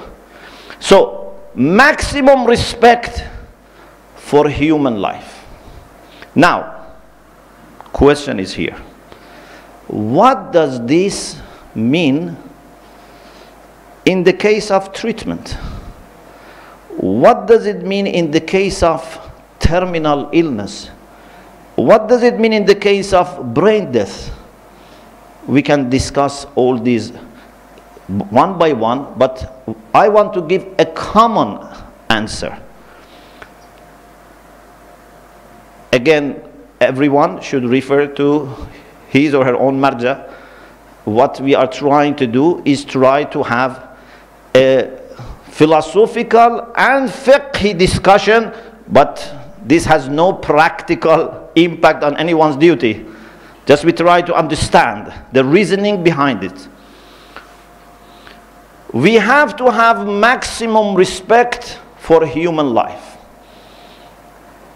anything that according to the common opinion of people who have respect for human life, people who have respect for human life, not just any person, not just any professional, not even just any Muslim. When we ask people who are concerned deeply about human life, if they say doing this action is a requirement of respect for human life, and not doing shows lack of respect, then we must do it. For example, there is a treatment, and this treatment is something which is affordable. It's not that, for example, I have to go to for a treatment, but it means that myself, my family, my children for generations remain in debt. Maybe here people would not say, if you refuse to borrow millions of dollars for treatment, that you have not had, respect for life. Do you understand my point? But it's a treatment which is affordable, which does not have overweighing bad impacts. If I refuse, people would tell me, you have had no respect, enough respect for your life. So I don't have right to refrain from such treatment. But if a treatment is going to make my life or life of my children, my family miserable, I don't need. Or if I'm going, for example, to lose my honor and dignity because I have to beg people, please, give me money, to treat. This is different. So we cannot talk about treatment, whether it is permissible to refuse or not. We say you must go for treatment as much as it is a requirement of having maximum respect for human life. But if people who are very respectful to human life, they say this is more than needed. You don't need to do the heroic job. You don't need to sacrifice everything just for this particular thing. Then you don't need to go for such treatment. Or we have to distinguish between preservation and prolonging life. Preservation is necessary because preservation is a direct requirement of respect for life. What about prolonging? It depends. If I, with little efforts, for example, with good diet, with some exercise, with taking, some vitamins, with avoiding stress, I can prolong my life. I must do. Because I have to serve. I cannot say, for me 50 years, 60 years, 70 years is enough. But if prolonging life means I have to do extraordinary things, I have to trouble people, I have to stretch the financial or medical resources which are available on a limited basis for everyone, I don't need to go for such prolonging process. Connecting machine or disconnecting machine. Again, the main thing is here. If we know that this person, or we think there is a chance that this person, by connecting machine, can be helped till we reach, for example, a solution, a treatment, or it's a requirement of showing respect to this person, then we should connect the machine. But if we know there is no solution, no treatment, and this person already has lived enough and has, so much problem that no one, even the most respectful people to human life would say, this is a requirement of respect, then even connecting might not be needed. But if we have come to the conclusion that we have to connect, then to disconnect we need reason. So if your conclusion was that you have to connect, then for disconnection, now you have to have a stronger reason to switch. So, my last point would be to refer to the view of some of our maraja, and I will finish soon inshallah, to see that there is a very vibrant discussion going on in our hawzas, among our fuqaha, among our maraja, and it's not that they are not aware of these discussions, but we need to be respectful to the scholarly view of fuqaha. We need to wait till either they reach consensus or we, for example, accept the reasoning. Till we reach that level of agreement, we can keep all our discussions, but practically we have to follow the fatwa. We can not, even, if I am, for example, the top expert on bioethics, on top of that I am the top doctor and I am professor of medicine and ethics and philosophy and everything, when it comes to fiqh, I just follow the fatwa. The marja himself also has to follow the fatwa.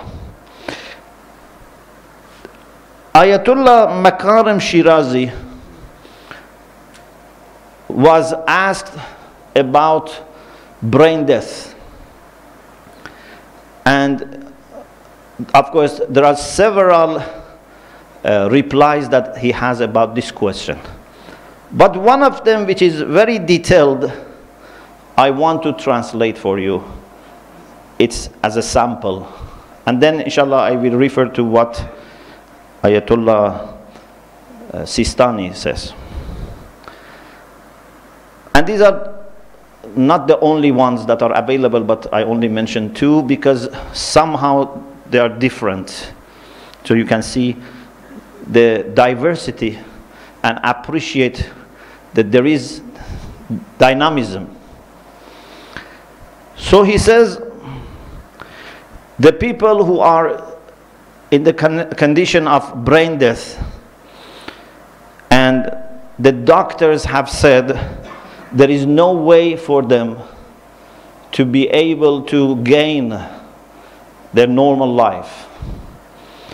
So he says these people are not considered completely dead, and at the same time they are not completely alive. What does it mean? It means that in legal discussion, sometimes we are not able to follow what happens in reality 100% clearly. We have areas that we have to be very precautious. Like for example, sometimes you don't know whether it has become Maghrib to break our fast or not. We know the definition of Maghrib, but we don't know what has happened. It's cloud. We cannot see whether it's Maghrib or not. So what should we do? We should keep fasting till we are sure that it is Maghrib. And we should delay our Maghrib prayer till we are sure. So he says, for such people, we don't apply the rulings of Mass Mayyit. So if someone is in brain death, we don't say if you touch the body you have to do ghusl for Mass Mayyit, touching the Mayyit.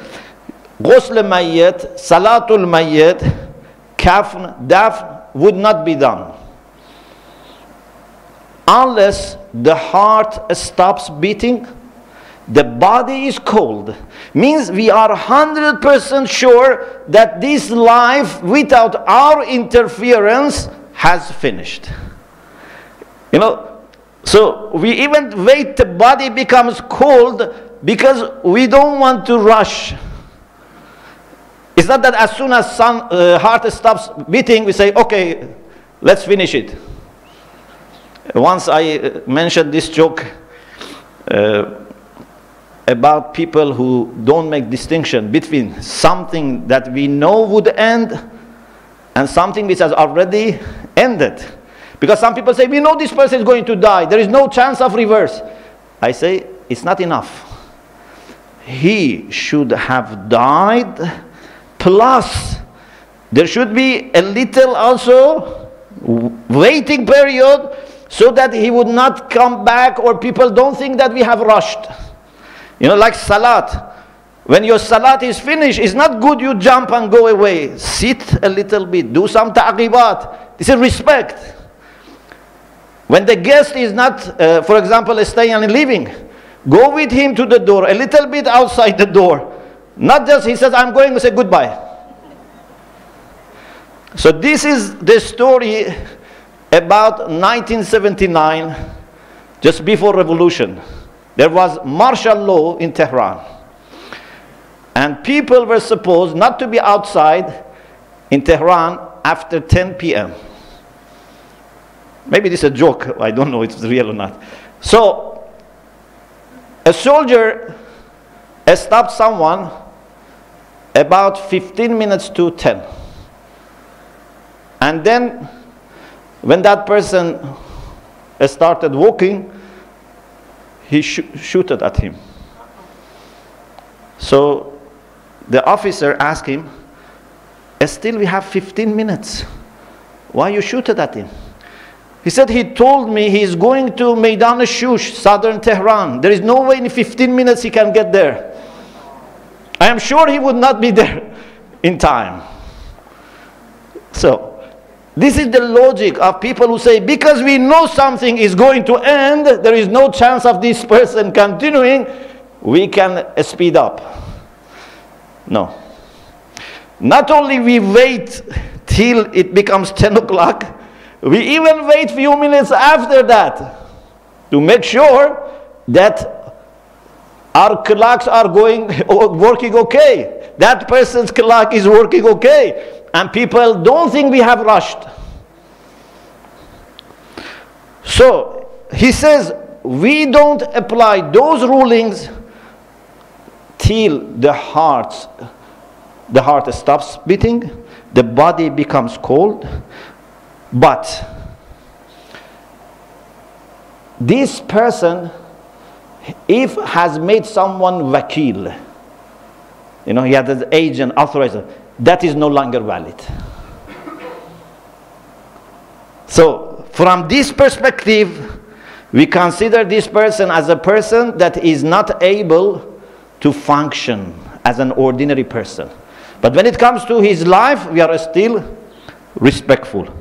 Or for example, this person cannot authorize anything. We don't accept even, for example, if someone, you know, takes his, I don't know, fingerprint or whatever.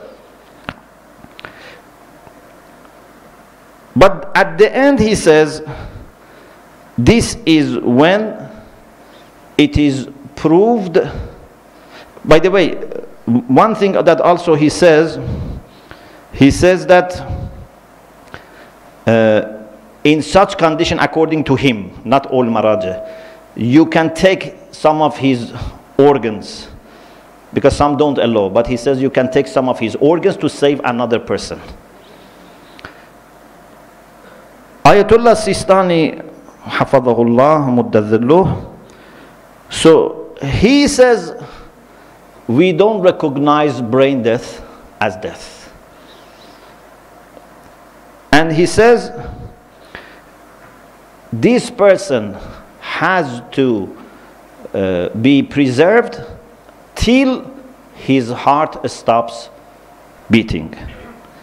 And he says there is no permission, even for this person himself, if he has signed something in the past, to take his organs that would damage him. So, our ulama are not disagreeing with medical doctors. This is my last point. It's not a matter of disagreeing with science, with experience, with evidence. No. It's a matter of having two definitions of death first, and second, a matter of how much respect we want to have for human life. So even if we know this person is certainly not able to gain back his consciousness, this person has no way to remain for few more days in this, for example, condition, but we have to show maximum respect and let that life peacefully, without our interference, ends in the way that leaves no doubt for anyone. You know, look at the psychological side of it. Maybe you are sure that this person is dead, but if there are people in the society that think we have not been careful, we have not been respectful, we have not waited enough for this person peacefully depart from this dunya, this would not be accepted. So we have to continue these discussions, fiqh discussion, philosophical discussion, medical discussion. There is no contradiction between them. Each of them has its own concern, but in the end of the day, what we are expected to do is to do what fiqh tells us, because this is to define our practical response. Maybe as a medical doctor, or maybe as an arif, you are sure someone has died. I mentioned one story for you. When Sayyid Ahmad Khomeini, the son of Imam Khomeini, rahmatullah alayh, you know, for some time he was in the condition of like brain death or something similar to that in hospital, and people used to pray for him. The family of Imam sent someone to Mashhad to ask an arif, Mr. Mujtahidi, an arif in Mashhad, to pray, to do something. And this person went to Mashhad in the hotel and was thinking how I can find him. Then a person came to the lobby of hotel and asked for him and said, Mr. Mujtahidi has sent me, and he has a message for you, that barzakhi life of Sayyid Ahmad Khomeini has started. Means according to that mystical vision, he is already dead, he has already started his barzakh. But we cannot stop respecting this body in hospital, because we don't have that vision. We need something legal that everyone can agree and understand. When we say, for example, the soul, yes, the soul is born after 120 days. Can you say, Wallah, every human embryo soul in 120 days reach that point? No, we cannot say that. But we need to fix. You know, we say when you are in motorway, don't drive more than 70 miles. We have to fix. Someone says, I am a, racer, car racer. I can drive, 100 miles and I am safer than you. You say, sorry. In law, we have to fix for average people. So this is the fiqhi approach. We fix, we have red line clearly to understand. Common sense or can appreciate that this person is fully dead. And then after that, we apply the rulings that belong to dead people. Thank you very much for your attention. Alhamdulillah Rabbil Alamin.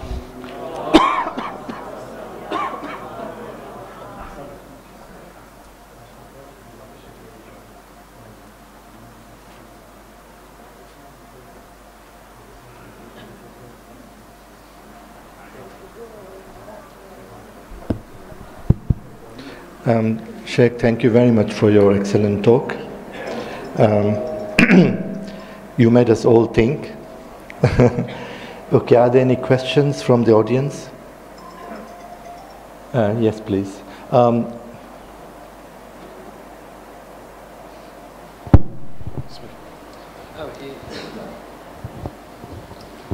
Assalamu alaikum. Thank you very much to all the speakers for your excellent presentations and for the opportunity to discuss this very important subject which is close to all of us.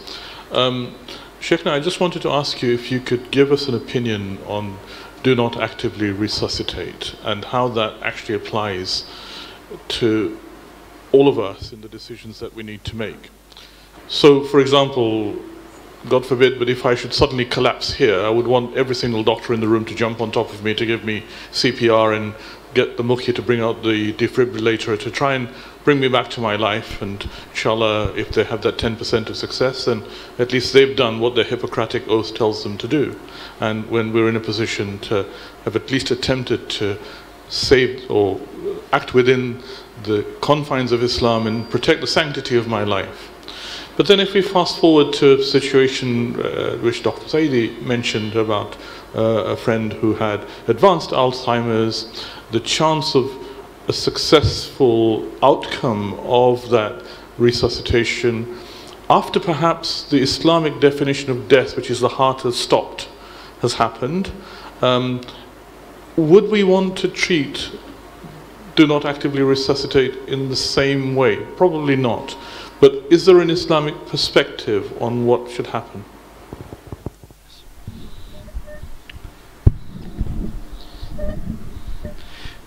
It seems that if that person has already gone to the condition of brain death,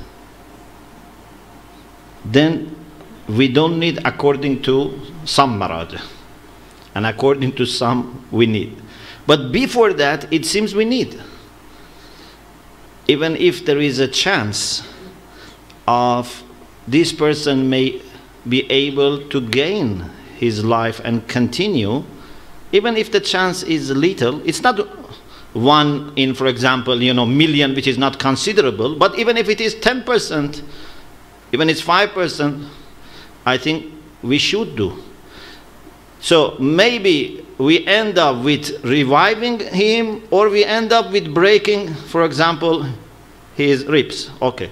But every, I think, person when weighs these two sides says it's better if we risk, because maybe we can revive him.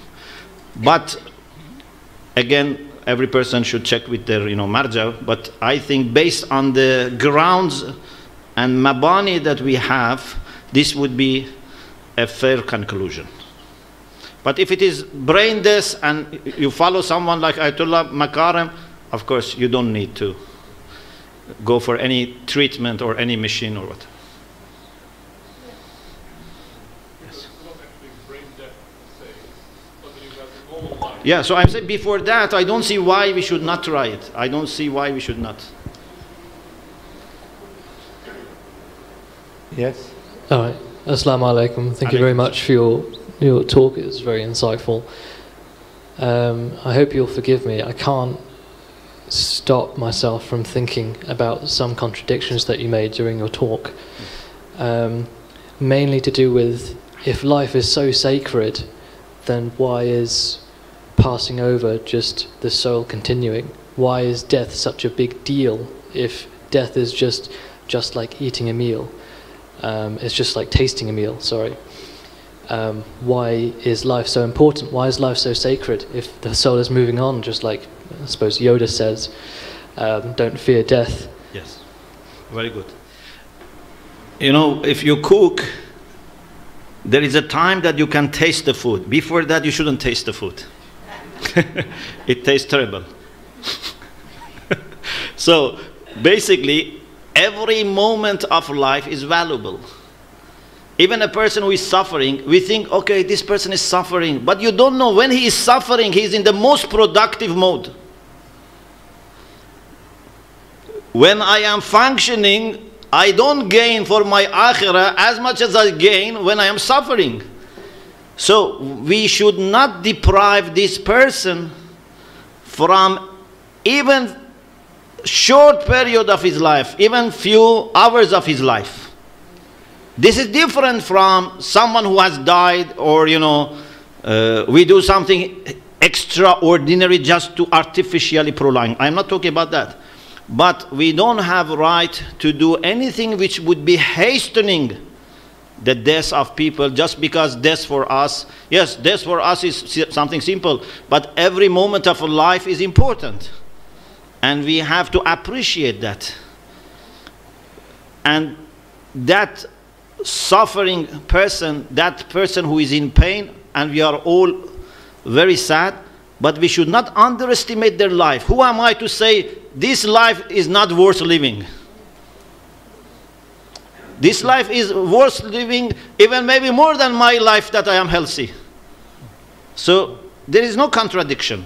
Thank you, Sheikh. Yeah. There's another question. Assalamu alaikum. I'll ask this question to all of you because I think it relates to all of you.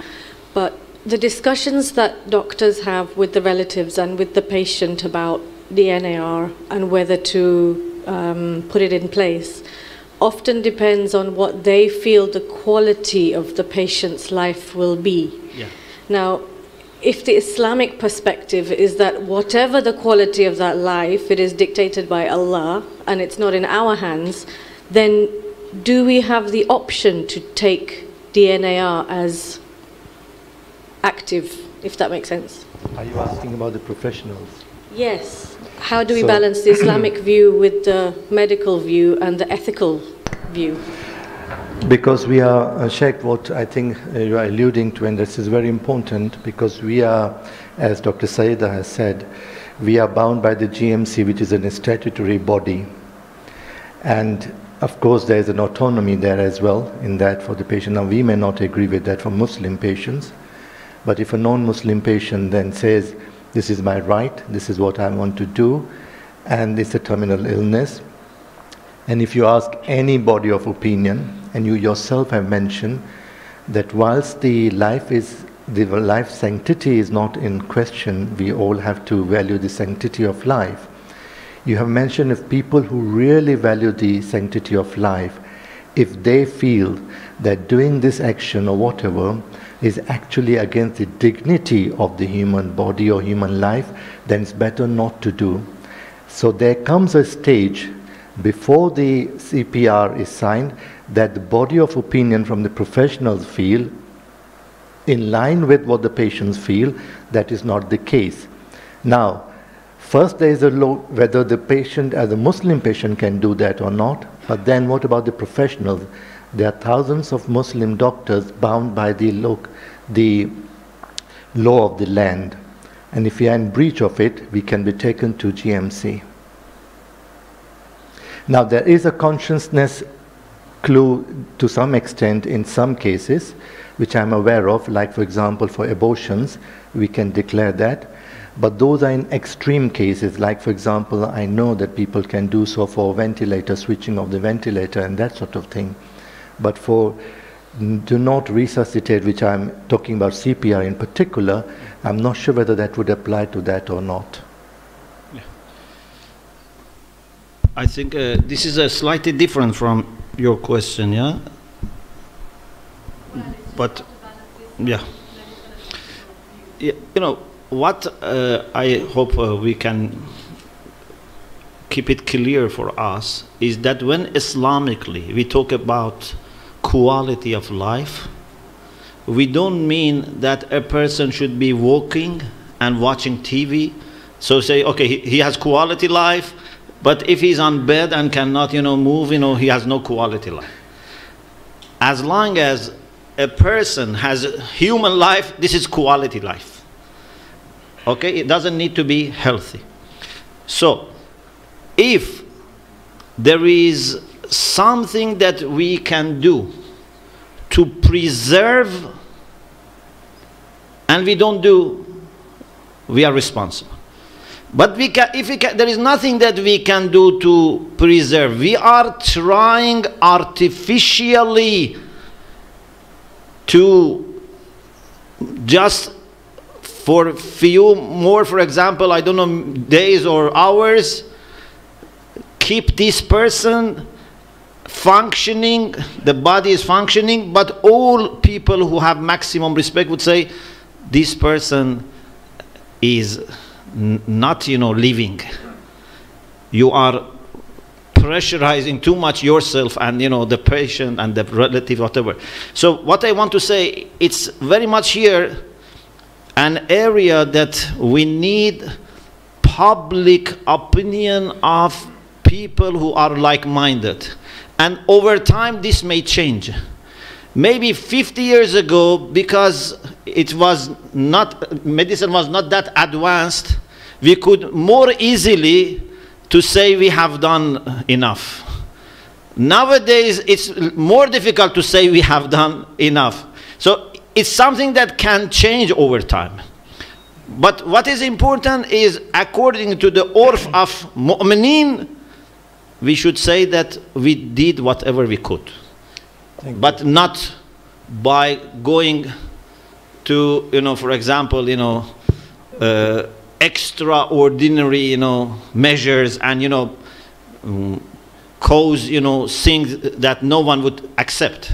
Okay, thank you. Awesome. I've got 5 minutes and there are 2-3 people who want to ask the questions. 3 questions. 1, yeah. 2, and for your question also. Yeah. Assalamu alaikum.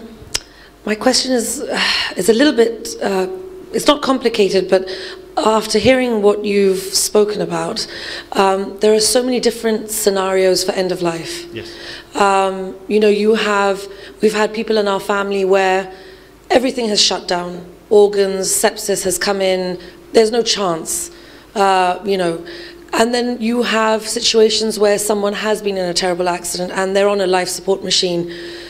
What you said about respect of life, and as an individual who practices, who has a marja, but also has reflection and has self-determination.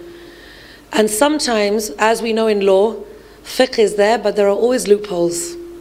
And sometimes you don't find the loopholes that you need, or sometimes the questions that you have are not there, the answer isn't there, unless you physically call up your marja or email him and get an answer.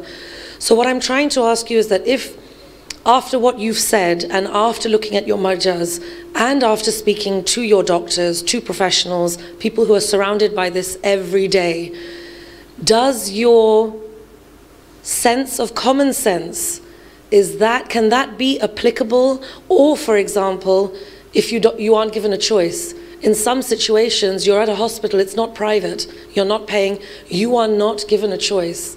They will tell you, I'm sorry, they are brain dead, we cannot ethically and morally continue this form of treatment and we must remove the ventilation. Thank you. I just want to know what... Thank you. Can we ask the other question and then you can answer whatever time is left, Sheikh?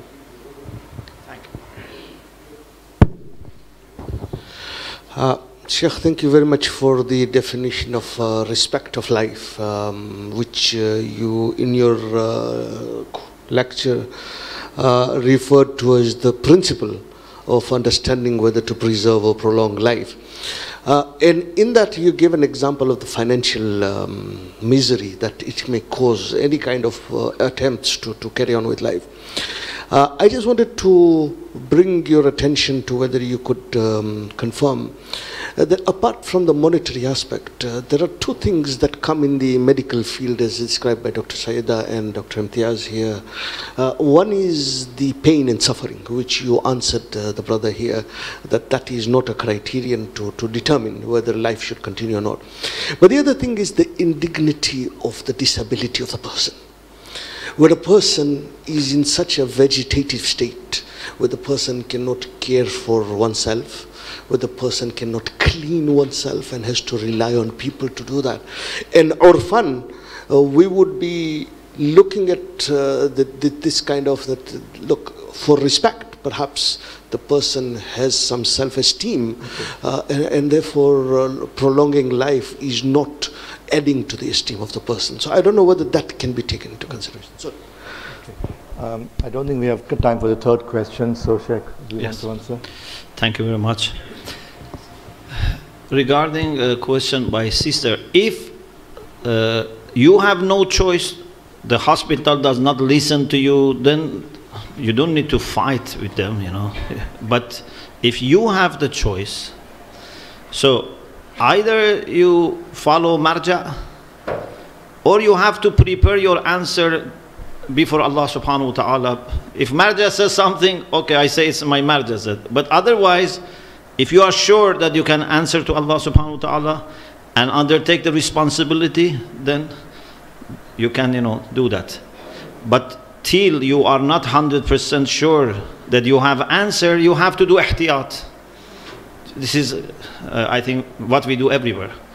But if you have no choice, doctor, hospital, they say by law we cannot do any more. We don't need to fight with them. We have done what we could, and we try, we ask, we insist, but we cannot, start, fighting, Okay. Regarding your question, we have to keep respecting life unless it is proved 100% that there is no need. Because if we go to that avenue, it's a slippery, it's like, for example, what about children who are born without, rational capacity? Why, we should keep them alive? Okay. There are many, children, all their life they have to be in special hospitals for, people who have no understanding.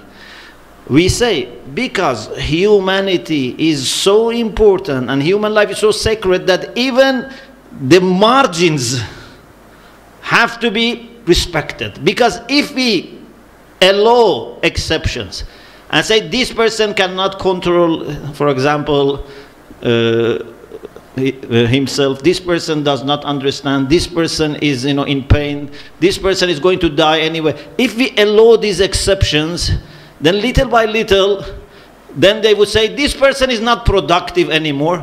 This person is just staying on, for example, pension. So little by little, only they keep few people and then they get rid of the rest. We have to make sure that we don't allow for such thing. Okay, thank you very much. Sorry, the namaz time is coming.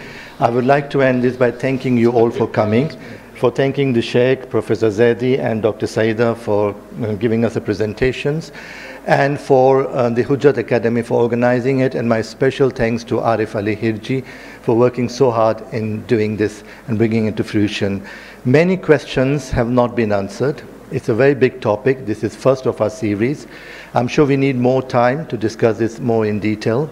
What I have learned from this is that life is sacred as far as Islam is concerned. You have to look at things on an individual basis.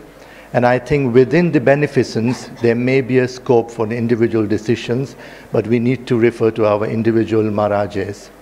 And with that note, and with a note of thank, may I end this with a loud Nare Salawat, please.